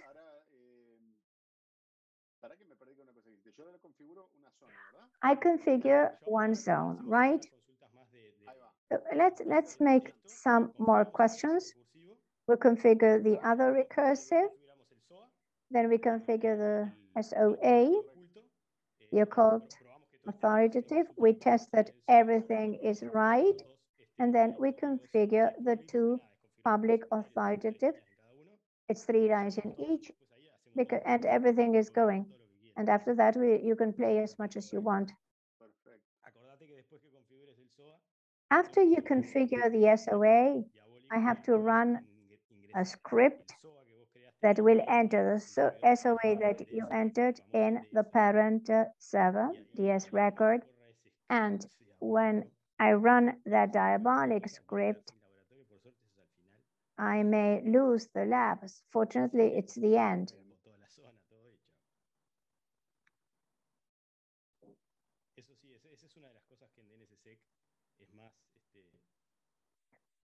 That is one of the things where the DNSSEC uses a lot of variants, and it's controversial because I don't know whether it's fully unified. That is the way that you transfer and you maintain the DNS records of the parents. I have to give it to the administrator of the zone, that is each pair.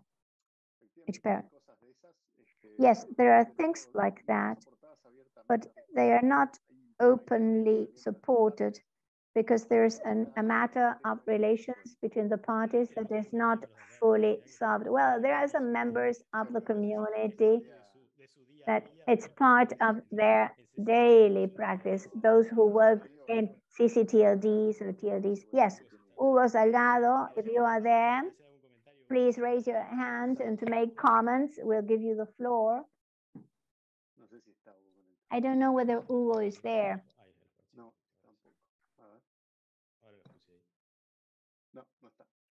No, it's not there.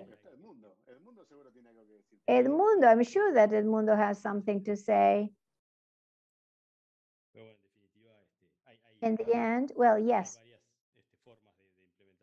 There are several ways to implement that, and each operator, each person that installs a domain does it. Nico, Matthias is asking, he says that the client didn't work. Matthias, did you use the client's key? It's group 20, he says.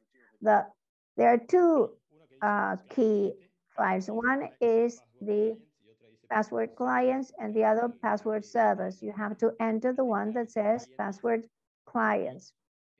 And you're going to find one that says GRP20, comma, space, and the key. And the password. That's what you have to copy. Files, clients, it's in the line of the GRP20. Let me try it here. I'll do that quickly. Okay, I come here. Here you have the client or group 20. I copy this line that is the URL of the client that corresponds to group 20. I'm going to paste it here. Okay, it's asking for the password. So now I'll go to the password clients, GRP20, and I'll copy the password. I'm going to paste it there and see if it works. And if it doesn't, we'll look for a reason. There, I pasted the key. Well, you don't need to change that root, but it's just for you to see how it works. And now I'm going to leave. So it's a copy-paste problem. So open it with the node block. Yes, indeed, with a notepad. Yes. So there you have the client. Perfect. There. All right. So should we go on? Let me ask a tricky question. Who is still in the bathroom? It's very difficult for that person to answer. What does that 127 mean? Well, it's the address assigned to one of the servers that you are consulting. 27 is your group. It's a response to something that is being asked. This must be someone there in the group. And it's group 17, sorry, not 27, but 17 and 127. It's an IP address of one of the devices. It might be the client. Oh, the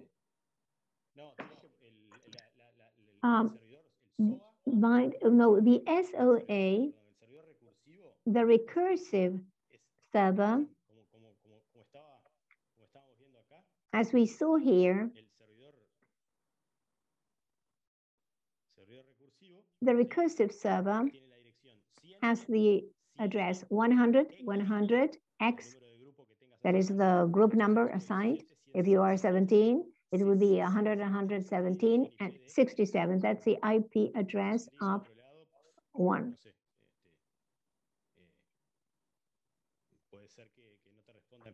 If you don't put that, it may respond because maybe you are hitting one of the IP addresses of a server that we haven't configured yet. We only configured the one that finishes in 27. What I'm going to do now is I'm going to send a query for the IP address associated to a domain name that has an incorrect signature. So my server that validates DNSSEC is not going to validate it and should reject it. So I'm going to visit the domain. I don't remember the name now. DNS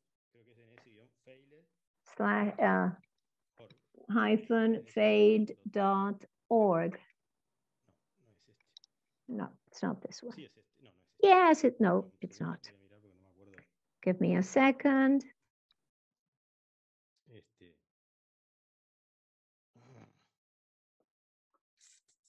¿Vos te acordás, Carlos, cuál es el? Do you remember, Carlos? No lo tengo en la cabeza, pero DNSSEC failed, creo que es. NSSEC failed.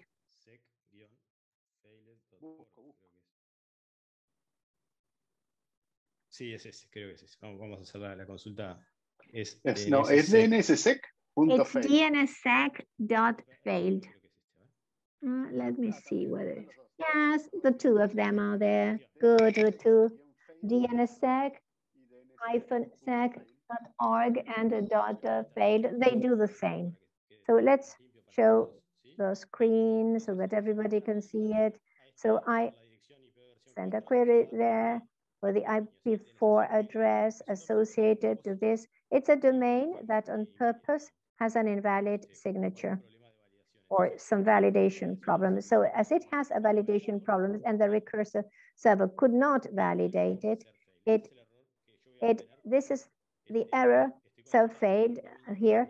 This is the error that appears when there's a domain with a DNSSEC and it has an invalid signature, or there's an error in the validation.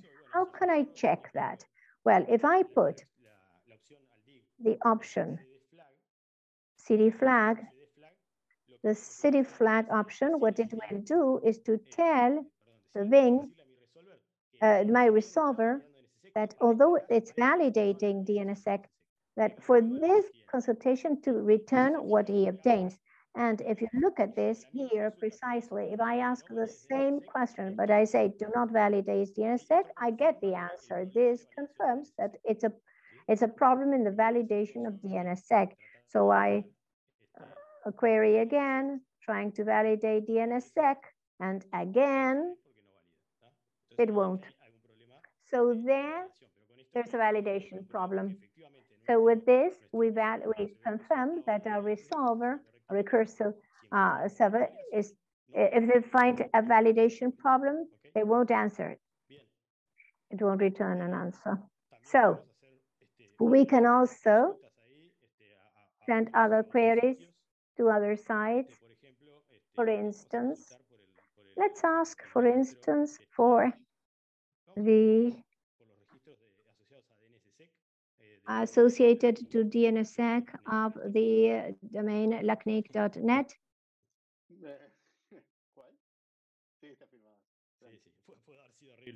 It could have been possible. Well, here I ask LACNIC to give me the information corresponding to DNSSEC, and in particular this here, the RRSIG, everything, all this, that is the RRSIG registry. This is the signature, the digital signature that was stored on this registry. It's the IP address associated with the name and the signature. Remember that I needed to have the data, that is the IP address associated to the name, and then the signature, and also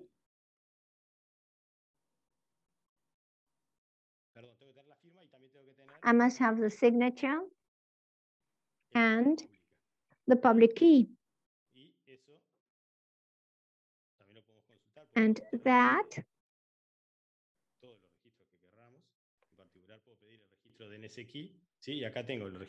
here I can ask for the registry and the signature.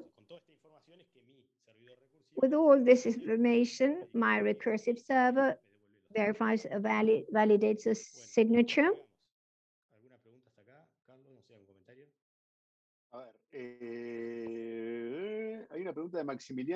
There's a question by Maximiliano. He says, so whether there is, do you have any experience with the DS record in cases in the domain in Argentina? Take that question to the chat. Maximiliano, has anybody had any experience with the DS record in the domains in Argentina of the .rs? Matthias said he could solve the problem. And so that would be it. Matthias said that it was a problem of the chair and the keyboard. I have so many windows open, but I couldn't see the messages. So let's go to configure the other resolver. De configuración. Acá tenemos otro servidor recursivo que para hacerlo más interesante y más parecido. We have another recursive server, and this would look like a real case situation where you might have more than one recursive server and each running different types of software. Because if I should have to do an upgrade or whatever, I have the other running, and it is another software. In general, the problems are not replicated, so each one has its own problems, except from general problems for all that might also occur. So here we have in our resolve 2, I'm connected here. Remember, I had logged in. So I here put Unbound. It's a DNS server that was exclusively designed to be a recursive server. And it has its own features and advantages, and also some additional tools that we're going to describe now, but sometimes make this more interesting than other types of servers as a recursive server. This is an election made by several people. So we're not going to make any recommendation here. Each one has its own specificities. Some of us have our own madnesses. Okay. All right, so here it's installed in the etc. There we have the Unbound. This is the /unbound. The content of the directory is this here. These are the configuration files for Unbound, particularly the .conf and all the other unbound configuration files are in this directory. This directory here by default doesn't have anything. So the only configuration file with unbound is this one here, the first one. I have tried the two and I have no preference for any. Now, regarding configuration, you will note that unbound depends on each person. I find it easier to configure unbound than bind. And I must admit that I didn't know anything about unbound at all. I started researching how this happens, but I ended up learning it. So to configure unbound, we're going to put the configuration file, unbound.conf, just with the include here, and we can follow the manual. We did this already. We changed the unbound directory. We edited unbound.conf. We're going to add en el archivo de configuración de Unbound, in the configuration file of unbound. Remember that we only had this here. And we're going to include this part here. Let's explain this rapidly. Server. The server option, you have to include this in this. And here you have to include all the instructions that will give the unbound. This allows the server to listen to any part of the network using IPv4, and here in a network interface with IPv6. And because it only has only one network interface, then I could put here network interface to listen to all. And these files here are the same access controls that we used for bind, and we need to configure these for unbound. We don't want the unbound to be an open server. It could also be queried by our client. Who's going to be our clients? All the IP addresses of the local host, obviously, all the IPv4 addresses of the laboratory platform, and all the IPv6 addresses of the laboratories platform. For those of us who are more of the operation centers, this looks more like an access list than the bind one.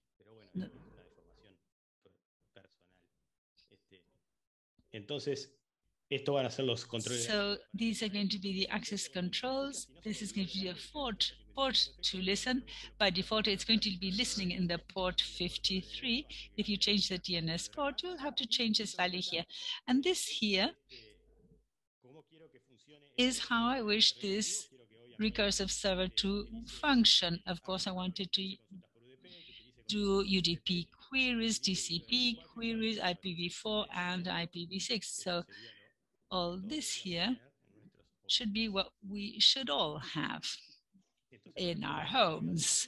So let me copy this configuration. I'm going to go here. I'm going to cross fingers so that this works fine. Oh no, it already did. So while you do that paste, which is going to be more complicated than what you expected, I'm going to answer a couple of questions. Darío Fernandez says, what you have to take into account is that more and more CDNs are being used to provide answers so that the server and the cache can deliver the content depending on the origin IP of the query DNS0. I think that by default, Unbound doesn't enable it. And what Darío says is quite true. And this is a topic in itself. And there are multiple aspects to this. We all want to watch Netflix in 4K, so that is why we watch videos in 4K, and for this they have to be provided by a site near to us, and very few sites read this 0. So this is a topic in itself. Now, regarding the DNS, EDNS, we have to go to the bind option to see if this is enabled by default. Ariel Waker. Instead of unbound for allow, you can use allow snoop in the access control in order to do a better debugging with JIG. O sea, he usado muchísimo más I bind que have used unbound more than bind. Él es un Carlos, disruptor. lo que pasa es que yo creo que en todos estos laboratorios siempre I hacemos think cosas that que in all these labs, we always do things digamos, ¿no? that are not very close to reality. Maybe a root zone that is not real. And we wanted to set up for this laboratory a topology that should be quite real. We even have hidden authoritative servers, and I think that, and other things. I think it's quite good to see what would be a real life scenario and maybe more advanced, because there are many organizations that decide not to maintain an occult server, and they'll work on the public servers. So this is just to make things more interesting. If you paste these commands one by one, you won't have any problems. Here we save the configuration and we use the configuration check, but instead we use the unbound check conf, which is to check the semantics and the files. This does return a message when there are no errors. We get the no error message back, which is one of the things I also like about unbound. And like we have here, if there are no errors, we restart the unbound. The service is called unbound. We restart and we check the status that we now have. And green, I just love this when it has green running. And here we have some notices, but nothing that is cause for concern, no warning, nothing in red. That is just beautiful. So our server should be working. Let's see, an IP address. We do a query here. The address of the unbound server is 100.101 because I'm group 1.68. Instead of 67, this is 68. So I go to client and I do the same query. I'm going to ask the DNSSEC for LACNIC, but for 68 to see if this is working. And perfect. There it is, ready. Over to you, Carlos. Over to you. So we already configured a bind recursive server and a unbound recursive server, bind and unbound recursive servers. So for So this was it. Would you continue, Carlos? How do we go on? Well, I now have to configure an authoritative room. So the ball is in your court, Carlos. Thank you. So now you have to look at the Q&A from the chat. Let me know if any questions come up and all the insults and everything that come up through those communications channels. In the event of any emergency, please let me know. So let me share my screen.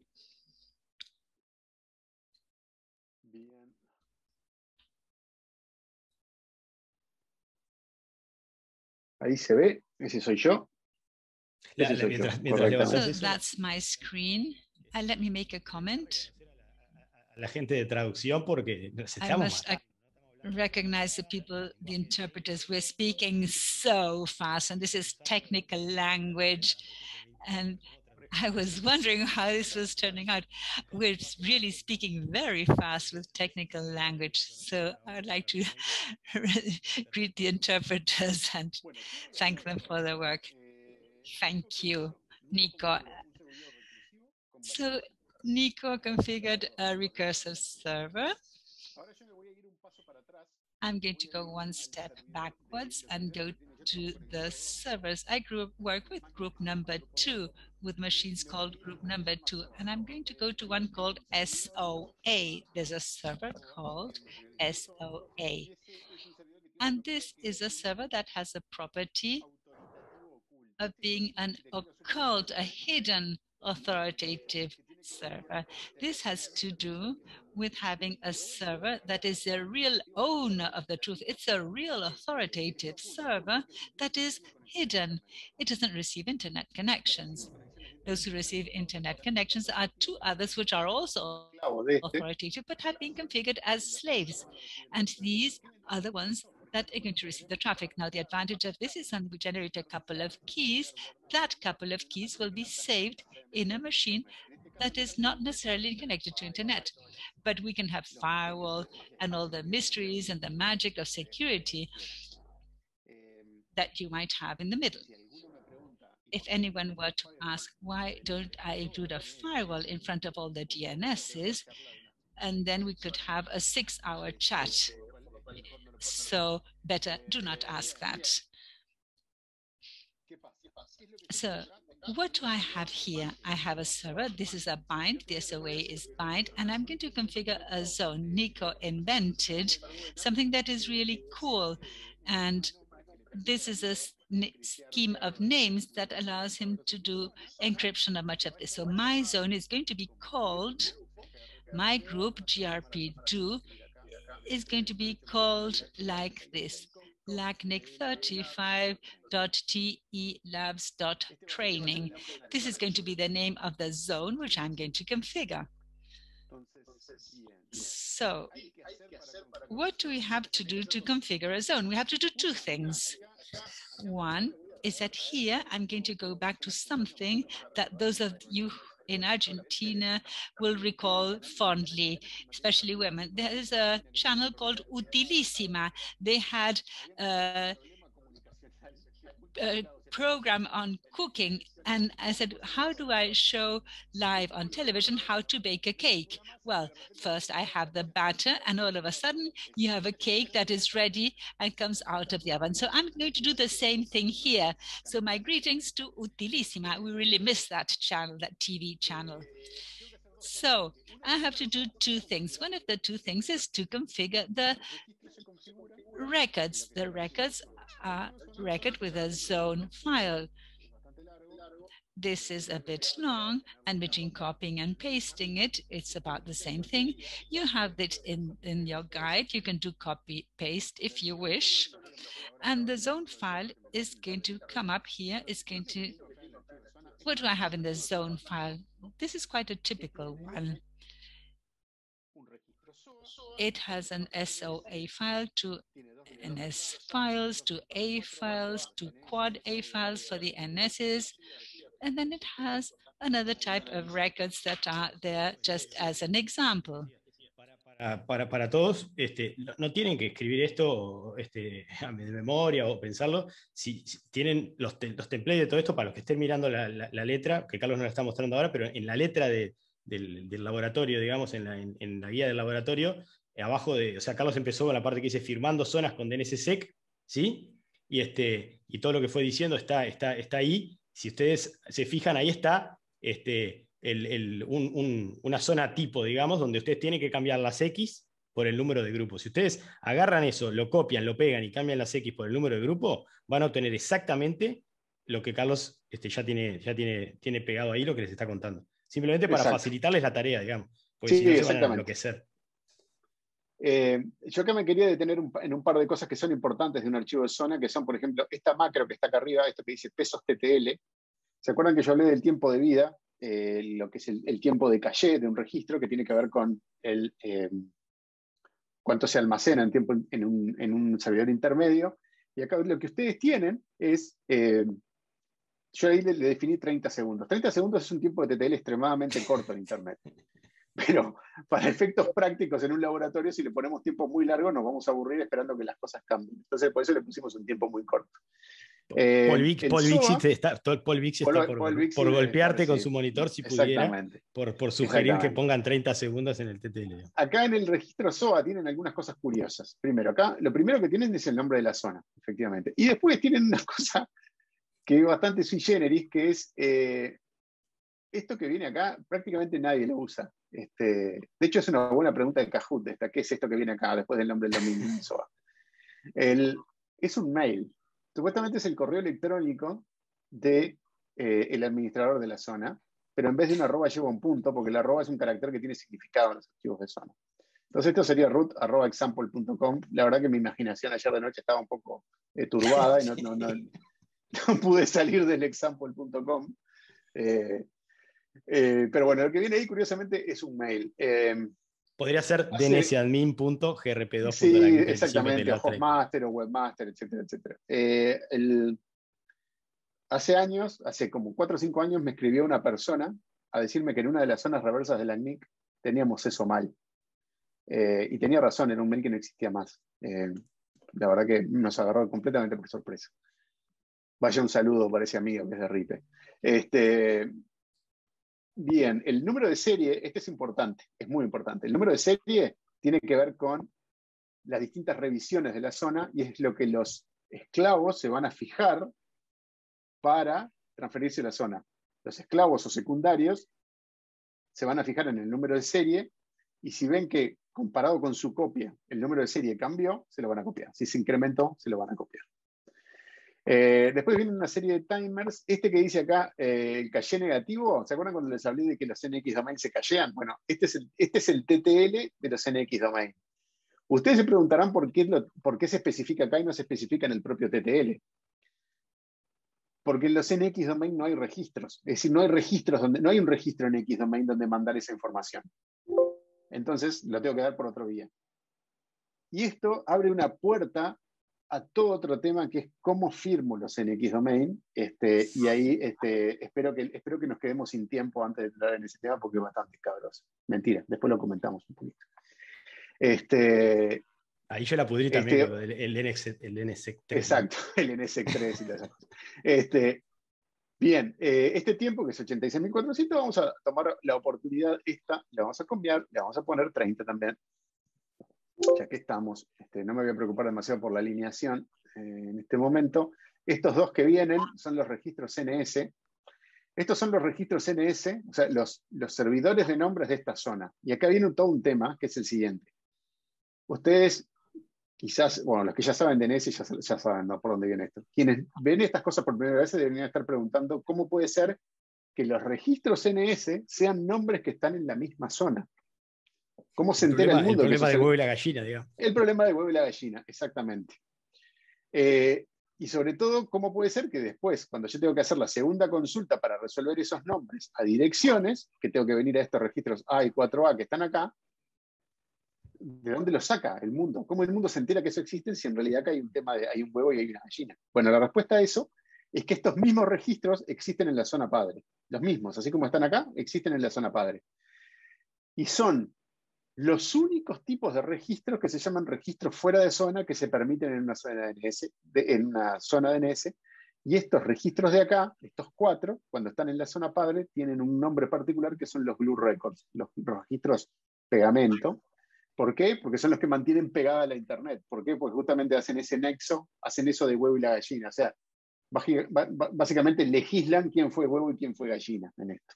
Carlos, en la letra del laboratorio también, nosotros pusimos ahí bajo el título ¿qué es lo que ya sabemos? ¿Sí? Y dice, nuestro padre, o sea, la zona padre, ya ha creado lo siguiente en su propia zona, y ahí Carlos puso exactamente copy-paste de la configuración para un grupo X que hay en la zona padre. Y ahí, si se fijan, tienen los dos registros NS, exactamente estos dos registros NS, y tienen los glue records, o sea, los registros A y los registros cuádruple A correspondientes a ese mismo, a esos mismos servidores de nombre, a esos mismos DNS. Era eso, Carlos. Perfecto, buenísimo. Y acá, después lo que viene son los registros cualquiera, es un A para el www, un FTP, que es solo por IPv 6, 3 registros que se llaman nombres y tienen 3 nombres. Es para ver el caso de que tenemos más de un valor para el mismo nombre, y ya que estamos, vamos a agregar uno que sea un CNAME. Bueno, nos faltó un CNAME. Vamos a poner FTP2 CNAME. Vos querés romper todo a propósito. Todo. Vamos a romper todo. El FTP, vamos a ver que tenemos un FTP2 que lo manda el mismo que el FTP. Muy bien, acá cuando uno hace esto y hace cambio, fíjense que nosotros hicimos 2 cambios en el archivo de zona, lo que corresponde es incrementar el serial, que viene después del 1, el 2. Ustedes saben de que en realidad en los números de serie hay una convención, pues una convención, digamos, que uno puede respetar o no, que tiene que ver con, básicamente tiene que ver con el hecho de usar la fecha en formato año, año, año, mes, mes, día, día, como número de serie y irlo incrementando a medida que uno lo va modificando. Eso es práctico, es útil, está interesante. Lo pueden usar o no, como guste. En general se usa. Bueno, ese es el primer paso. ¿Me alcanza con esto? No, no me alcanza. Pero yo les quiero mostrar una cosa, que sobre todo que quienes operan binds o servidores de DNS en ambientes de producción y tocan zonas importantes, si no lo conocen ya, les recomiendo lo empiecen a usar, que es el comando checkzone. Ahí está. El comando checkzone. Así como estaba el named checkconf para checar las configuraciones, está el comando Claro, named checkzone. Exactamente. Ahora después voy a mostrar el checkconf, pero como todavía no toqué la configuración, no me va a decir nada, o no debería decirme nada. El checkzone lo que hace es, yo le voy a pasar un nombre de zona y le voy a pasar el archivo donde está definida esa zona, que yo le llamé db.grp2. Y acá lo que vamos a hacer, o sea, que lo que el checkzone va a hacer, va a leer el archivo de zona y basado en la etiqueta de zona que yo le pasé, me va a decir si es una zona válida o no. Y si tengo errores, me lo va a marcar. Esto es súper útil. Y no tengo errores. Fíjense lo que me dijo. Me dijo que la zona tal se pudo cargar, ese es un loaded, es como el dedito para arriba del bind, y me dice que el serial es 2. ¿Se acuerda que el serial le pusimos 2? Y me dijo, ok. O sea que la zona está bien. Ahora, la zona todavía no está cargada, para lo cual tengo que hacer otro cambio, que es el siguiente. Tengo que venir a la configuración del bind y decirle que efectivamente hay una zona nueva. Y eso lo vamos a hacer también en el named.conf.local que les mostraba Nico. Y vamos a poner lo siguiente. Vamos a poner zone, grp2, le da clic 35 t-labs.training. Vamos a abrir un corchete, type master. Cuando le digo type master es porque este es un primario o un maestro, es el que tiene el archivo de zona mismo. Justamente por eso le tengo que decir file. Sí, dale. Un comentario rápido sobre eso, que no es técnico, pero es relevante. Hay muchísimas razones, pero hay unas razones bien claras y principales que motivan que a veces determinados usos del lenguaje que tenemos sean modificados, ¿sí? Por ejemplo, el uso de master y slave, que a nivel técnico se utilizó desde los comienzos de las redes, digamos, se ha ido cambiando por suerte y en el mejor de los sentidos, se ha ido cambiando por terminología más inclusiva y menos potencialmente hiriente, ¿sí? Entonces, por ejemplo, ya no se suele decir master, se suele decir primario, y no se suele decir slave, se dice secundario. Entonces, hablamos de servidores primarios y secundarios. ¿Esta versión lo tiene? ¿Te acordás? Exacto, y no me acuerdo si esto lo tiene, pero no lo pruebes ahora porque es deporte de riesgo. Lo que quería decir es que las últimas versiones las han incluido casi todos los servidores, los tipos de los bind, outbound, NSD, bueno, casi todos han incluido ya ese cambio de terminología. Por supuesto que mantienen por compatibilidad hacia atrás, para no romper todo lo que ya están dando, la terminología anterior, pero tengan en consideración que en las es versiones mejor que lo utilizar soportan, primario y secundario. Ahí va, donde dice master, ustedes pueden poner type primary y debería ser lo mismo. Y para los secundarios de zona, en vez de poner slave, como se ponía antes, se pone secondary y eso debería funcionar. Y un comentario para los que vayan a grabo el actualizar archivo los con WQ y ahora les voy a mostrar el checkconf, que es el equivalente del checkzone, pero para la configuración. Ahí hice cualquier cosa. Checkconf. El checkconf solamente le tengo que decir cuál es el archivo que quiero chequear. Él va a seguir solo los includes y los va a ir incluyendo y los va a validar. Este es medio parco, su salida es un poco parca, y si no da errores, simplemente no dice nada. No tiene palabras de no tiene palabras de elogio para nosotros decirle, muy bien, Carlos, muy bien. No. Acabo de respirar. Si hay errores, es bastante expresivo. ¿Esto por qué está bueno? Se dan cuenta solo. Ninguna de estas dos acciones reinició el servidor. Why is this code? None of these restarted the server. If I have errors in the zone file, I just correct my errors, and when the zone and the configuration are okay, then I go forward. So this is what I'm going to do now. I'm going to restart the server. And now I will check the status. Carlos prefers to use the named. Well, for those of you who are proposing in Discord to do the test match with system D and IP, well, here you have an example of that clash between brothers. Whenever we have Linux terminals, well, for those of you who ask yourselves, yes, you can use any of the two. My problem is NTC and it has a complete, and it completes it automatically. So I have to remember what the name of the service is, or the UNIC, or the system D, and I'm no longer there for that kind of thing. That is why I use it with ID. But many of the services no longer have the init D, because so, well, I love how this helps you. And maybe some purists might tell me there's some way of putting the autocomplete of bash so that this can help you.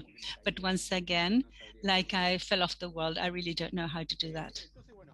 So these are good news. The zone has been loaded with serial 2, which is the one we included here. All zones loaded. So when you restart the server is going to restart anyway if there's an error. So that if the configuration has errors, this won't start successively. But if there's a zone with errors, the server will load whatever it can. And that will show me which were the rejected errors, for example. Yes,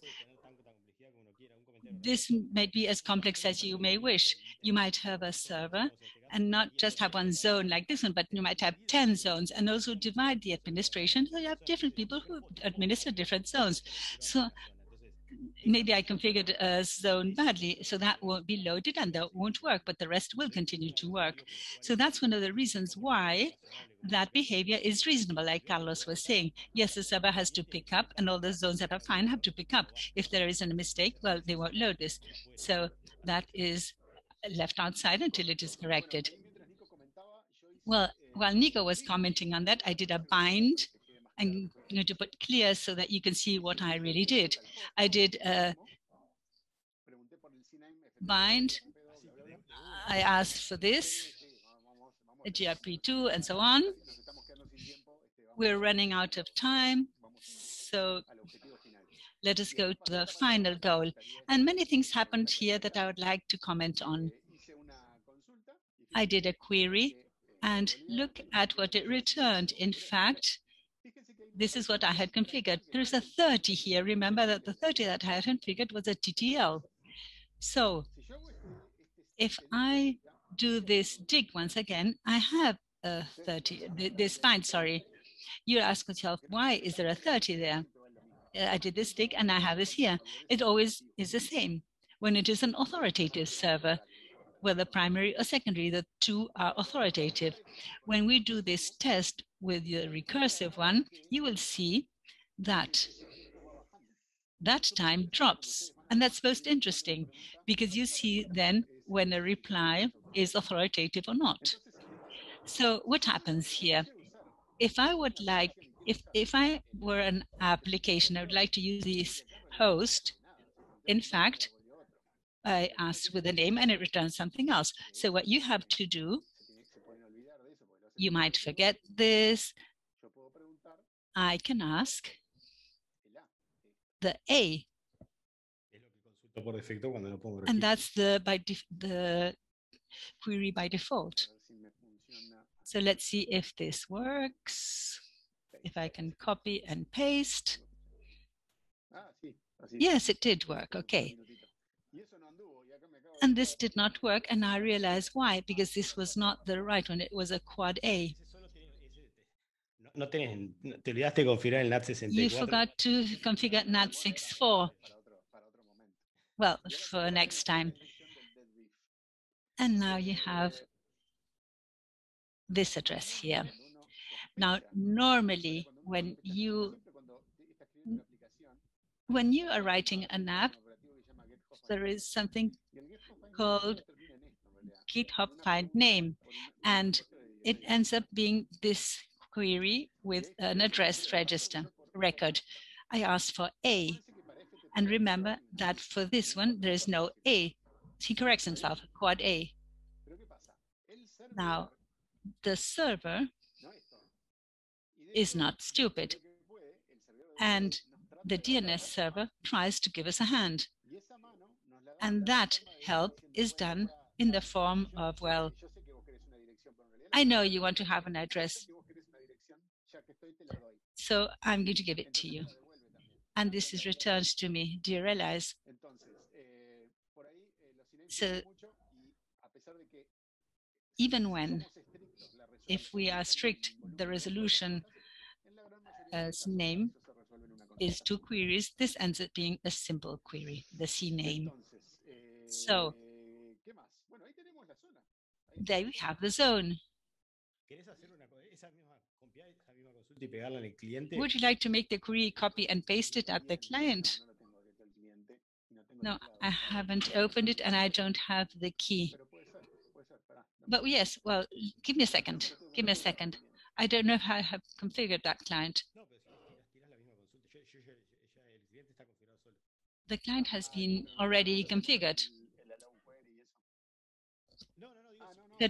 I don't have to put allow query. No. GRP1 hyphen. ¿Cuál sería la IP del cliente? Del cliente del grupo 2. A ver.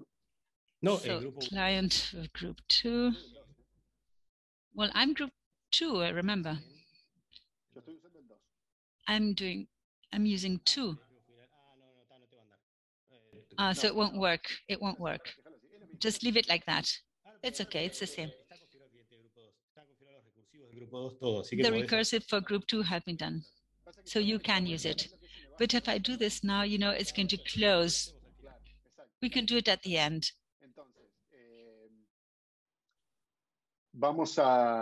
So now let us generate the keys. And I have already generated these.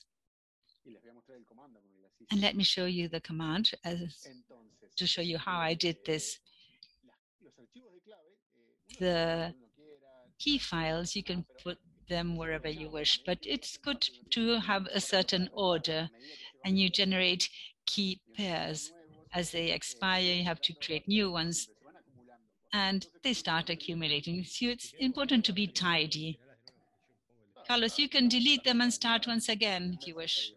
Okay, that's good. We have to wrap up anyway. Yes, we have to wrap up. If everything breaks down, we just leave. Okay. Vas a hacer un rollover violento, digamos. You're going to do a violent rollover. I deleted the files, and the command to generate this is like you can imagine something called keygen. This command here is the one that I'm going to use to generate a pair of keys. You have always 2, a pair of keys, public and private. It has the KSK on. Remember the KS keys? These are going to be used to sign the zone. I'm going to put the DNS in the parent, and has to have the flag on. When you do Bing, this flag values, the value is 257. So we click to enter, and magically you have two files here. One is .key, and let's see. The .key has a DNS key, which is totally valid, and you could space it on a zone key, but it wouldn't do anything on its own because the presence of a key in the zone doesn't make it automatically signed. And we have colons and commas. This has signing key. You all have the key indicator, and you all have to see which zone they correspond to. And then you have metadata, which are dates. The metadata said created, publish, and activate. They all have the same value.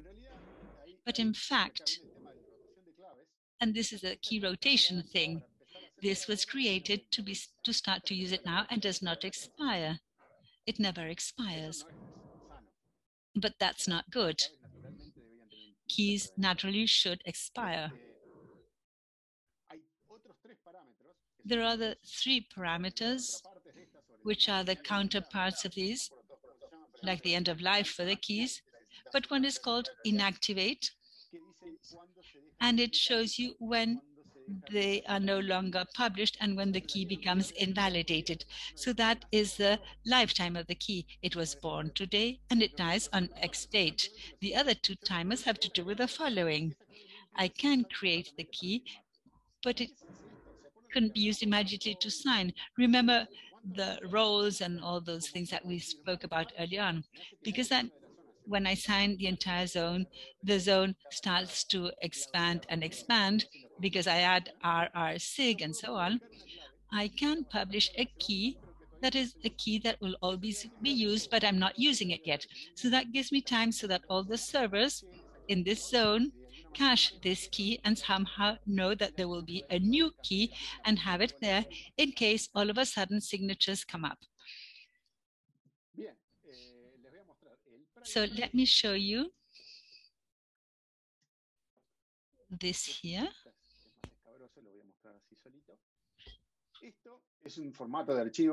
This here is a file format separated by colon, not by commas, and this has to do with the private part of the key. Here, there are certain parameters that have to do with the algorithm. This depends on the algorithm. You will note that it has a identification of the format. This is identification of the algorithm, RSA, SHA 256. So we're using this key, RSA, and we're using caches. The hash is 256. And then the mathematical parameters. This here, guess what? This is not published in the DNS. It is not published, it's private. If it is published and if it's stolen, I really have to do an emergency action. It's as if you would be robbing my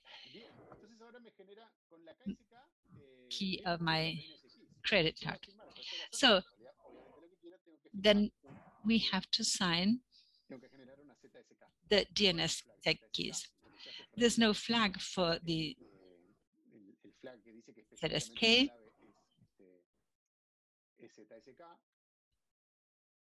And here, once again, magic. And I'm going to show you something that can be tricky with some of the Linux versions, particularly the older ones.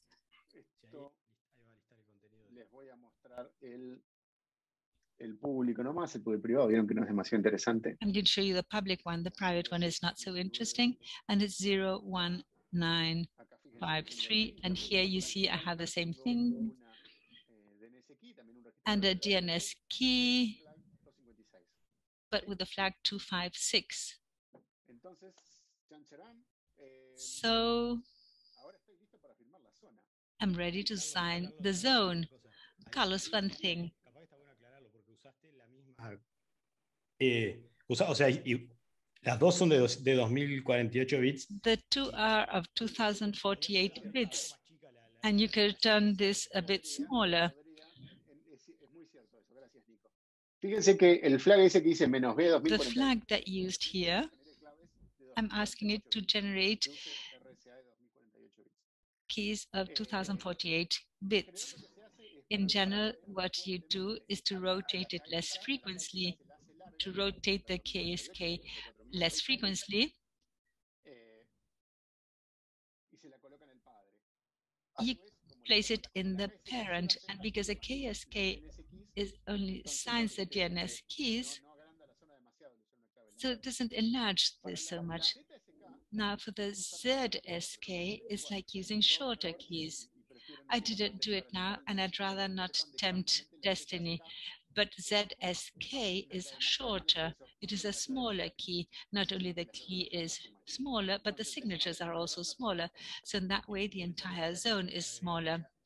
Just a comment, when the ZSK is smaller, one of the advantages is, because in addition what Carlos says, when you transfer a recursive, it's going to do the query, and the authoritative will send all the information, the electronic signature, the public key for verification. If that is signed by a big key, this occupies more space. You have to transfer more information.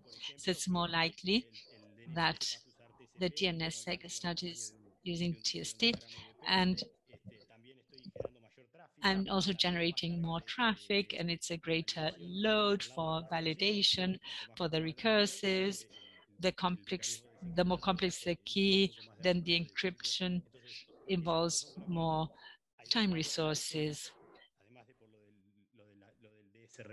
So in addition to this record, the ZSK, which is the one that signs all the records, is normally smaller because it's one that is most used. The other one is just used to sign the ZSK.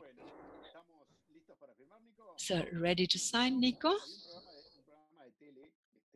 There was a TV program called Changing Rooms in the BBC, and it was great. And at the end, after reforming the house, they discovered this because they opened the curtain and you had the moment of truth.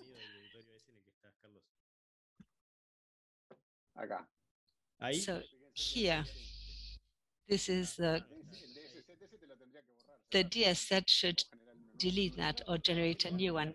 It's going to generate it, but I've had experiences that when you don't do this, it has an issue when you don't delete the previous ones. So our time is almost up. We're going to call the magician to make us disappear.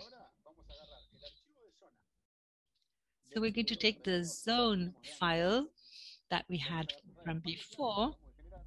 We're going to include the two key pairs that we generated, and we're going to generate a signed zone. I'm going to use a command that I used before, which is the sign zone. So I have a series of flags, and the most important ones is the one here, -4K keys. And I'm telling it what the name of the zone is. And this is important. And I'm telling it which is the unsigned zone file.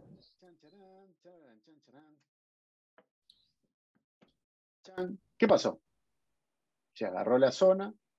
So let's see what happened. It has a zone, it has the keys, and it generated a new zone file, which should be here now. So here you see I have a dbgrp2.signed. And look at one thing, dbgrp2 was our regular file, 620 bytes, which is a modest size. Now look at this here. dbgrp2 signed, it's 11K, so it's much bigger, it's 10 times bigger. So that is why we have to have certain precautions when managing the key lengths and not signing multiple times unnecessarily, particularly if you have big zones.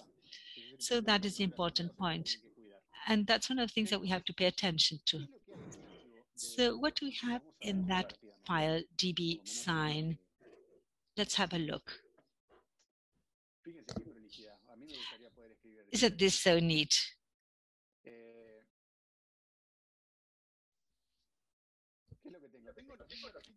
I have the same records that I had already, the SOA, and obviously this file won't touch anything, it won't change anything in the zone conceptually, but it will add things. I have the SOA, and what do I have here? The RR-SIG of the SOA. The NSs, the two are together, but there's only one RR-SIG for the NSs because the DNS in the resource record sets all the records that have the same name and the same type are signed together. And this is quite an interesting concept and quite basic. Let me give you another example.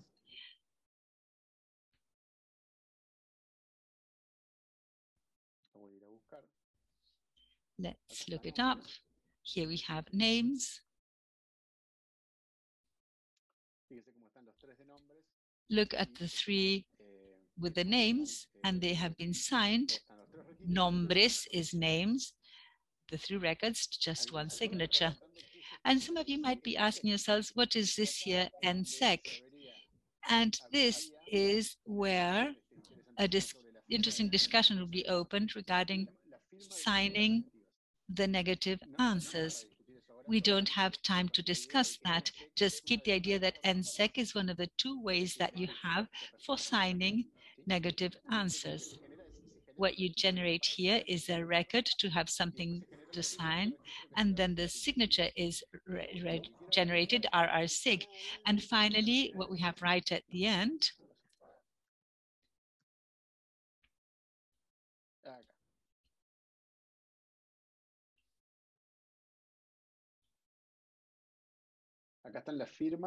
here we have the signatures of the DNS keys. You see here that we have two signatures compared to the others. This is because they have been signed with the two keys.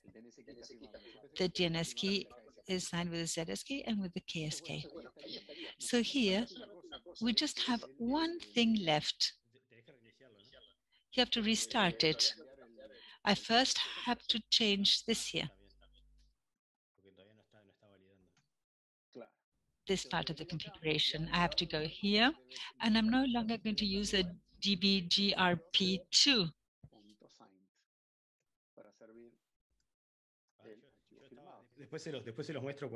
So I'm going to use this one.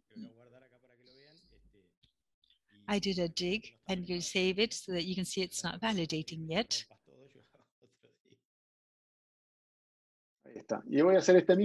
And I'm going to do the same dig and add here DNSSEC. And what do we have there?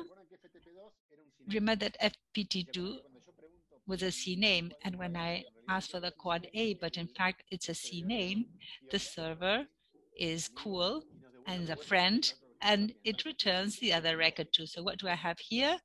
You can see I have the C name. It tells me that FTP2 is a C name, and this record has its signature.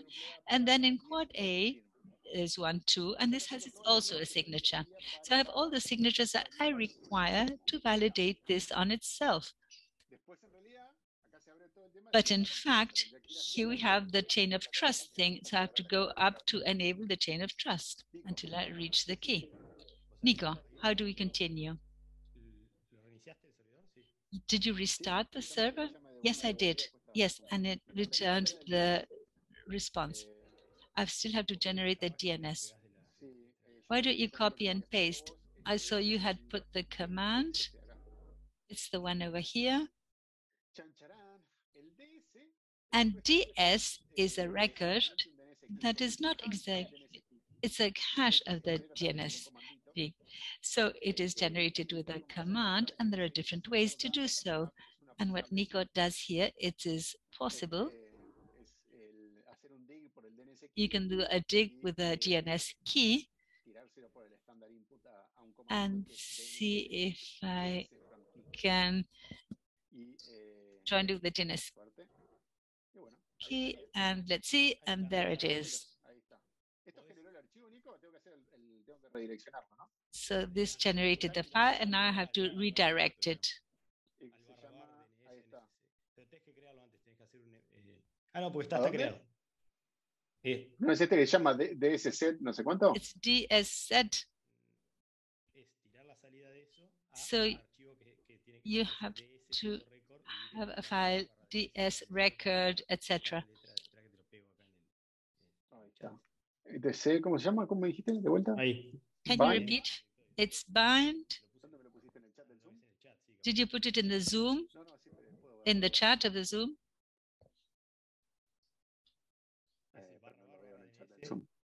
Decímelo, /var. Just spell it out. It's //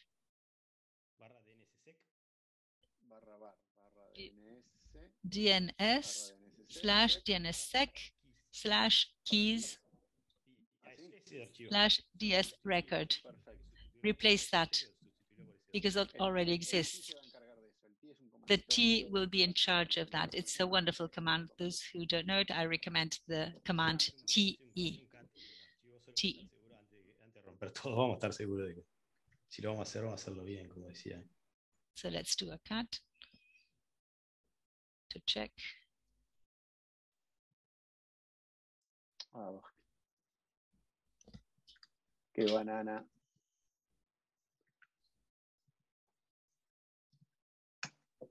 Ahí está. Perfecto. Precioso. Entonces yo ahora. So now here, maybe you can share your screen now. Well, this is a script that has to run, but let me check one thing first.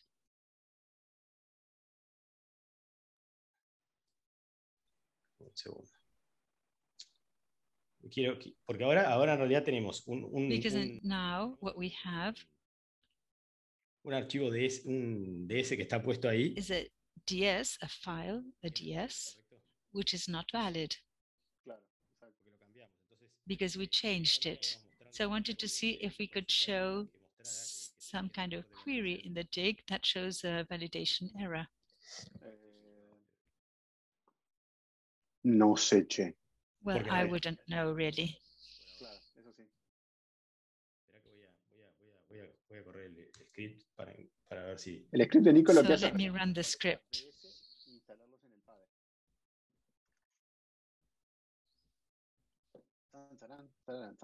Voy a ir. So let's check.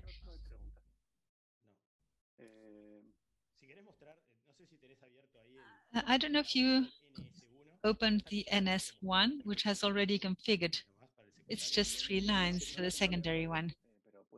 NS1, I haven't opened it, but I can go there. It's going to run the 50 groups, and it's going to take some time. ¿Quién es el grupo 10? Pero el grupo 10. I don't know who is group 10, but group 10, I already. Padre cuando termine el script. I see that it's correct, and they're going to enter it into the second. Ready? Perfect. It should be ready in a minute. The server has restarted. So now we have to wait to see if there's any cache hit. If not, it would work.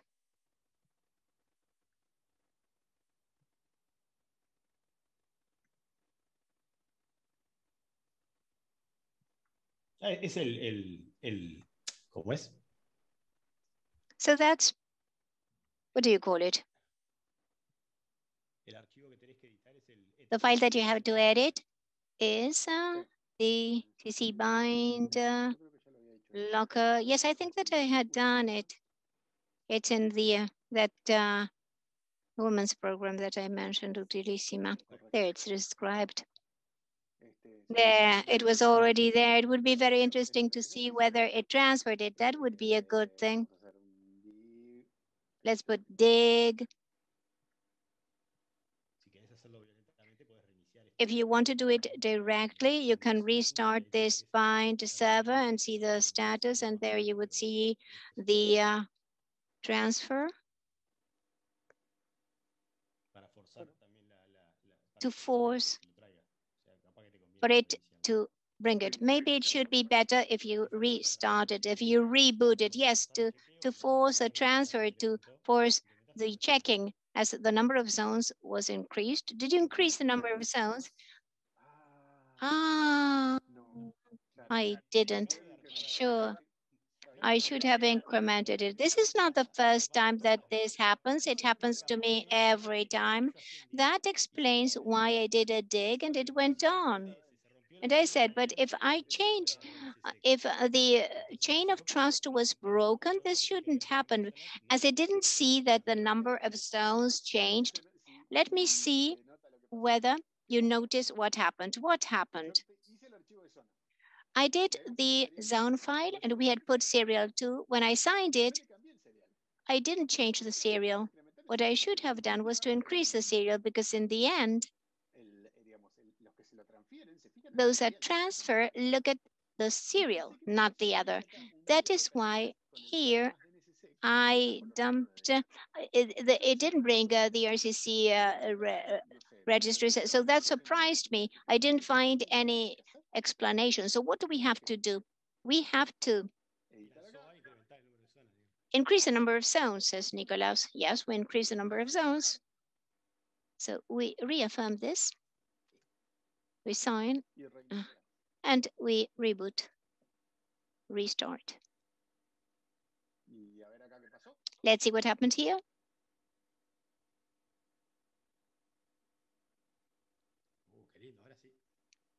Beautiful. Now, yes. Okay, wonderful. Now I have a serial 3 and DNSC registries. Good.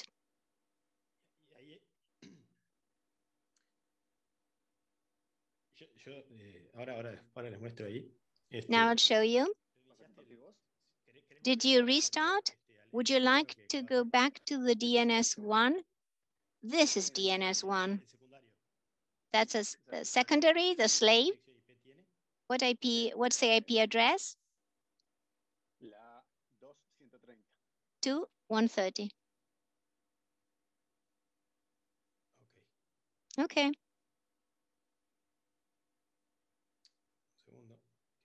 Just a second. Perfect. You have to share your screen. Would you show us what you're doing? Good. I'll stop sharing. Yes, I'll give it back to you in a minute. I don't know what I'm sharing. The agenda of the event. I'm sure it's wrong. Give me a second. That's a problem of having too many windows open. It's like selling your soul to the devil. So in the gRPC2, in the client machine, so we configure, there you have 2 resolvers that are configured. The SOA, we did everything. Now there's a question that I enter here. The question is whether the file is always connected by the parent. No, you will have to generate it and to pass it to the administrator of your parent zone so that he will enter it in the zone and sign it to generate the chain of trust. So the way you transfer it to the parent,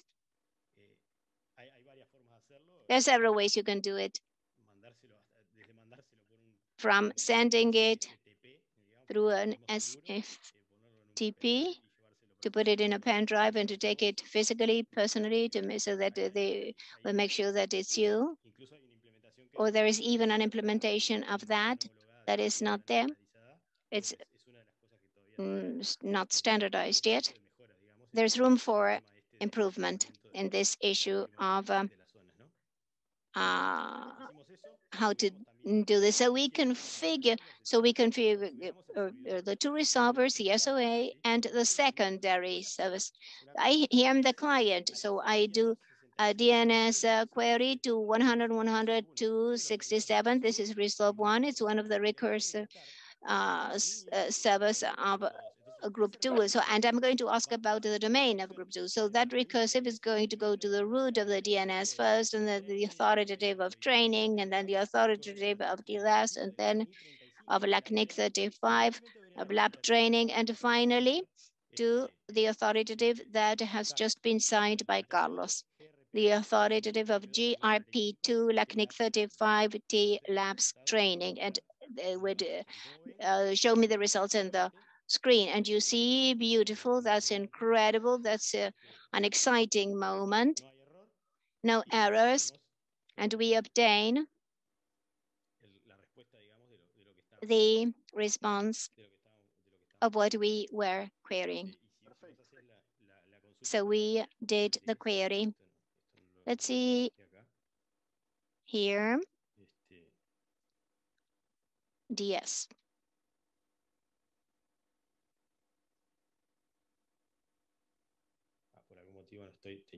For some reasons, I don't have.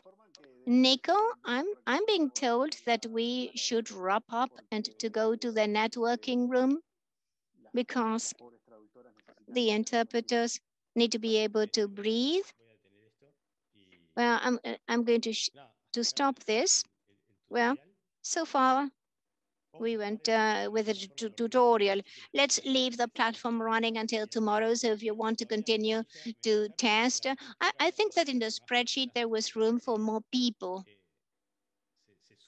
To join the platform and get a group to try. There are only 19 groups.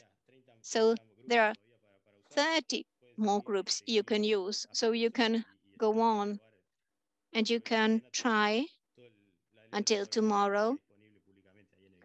I think that it's publicly available in the link that Carlos gave us. Yes, and remember that in the repository, you can distance from a local equipment using the background. You have to install that and run a command that is called background up. And if you're patient, that should leave some distance. So the environment will be very similar to this. It's not exactly the same, but very similar.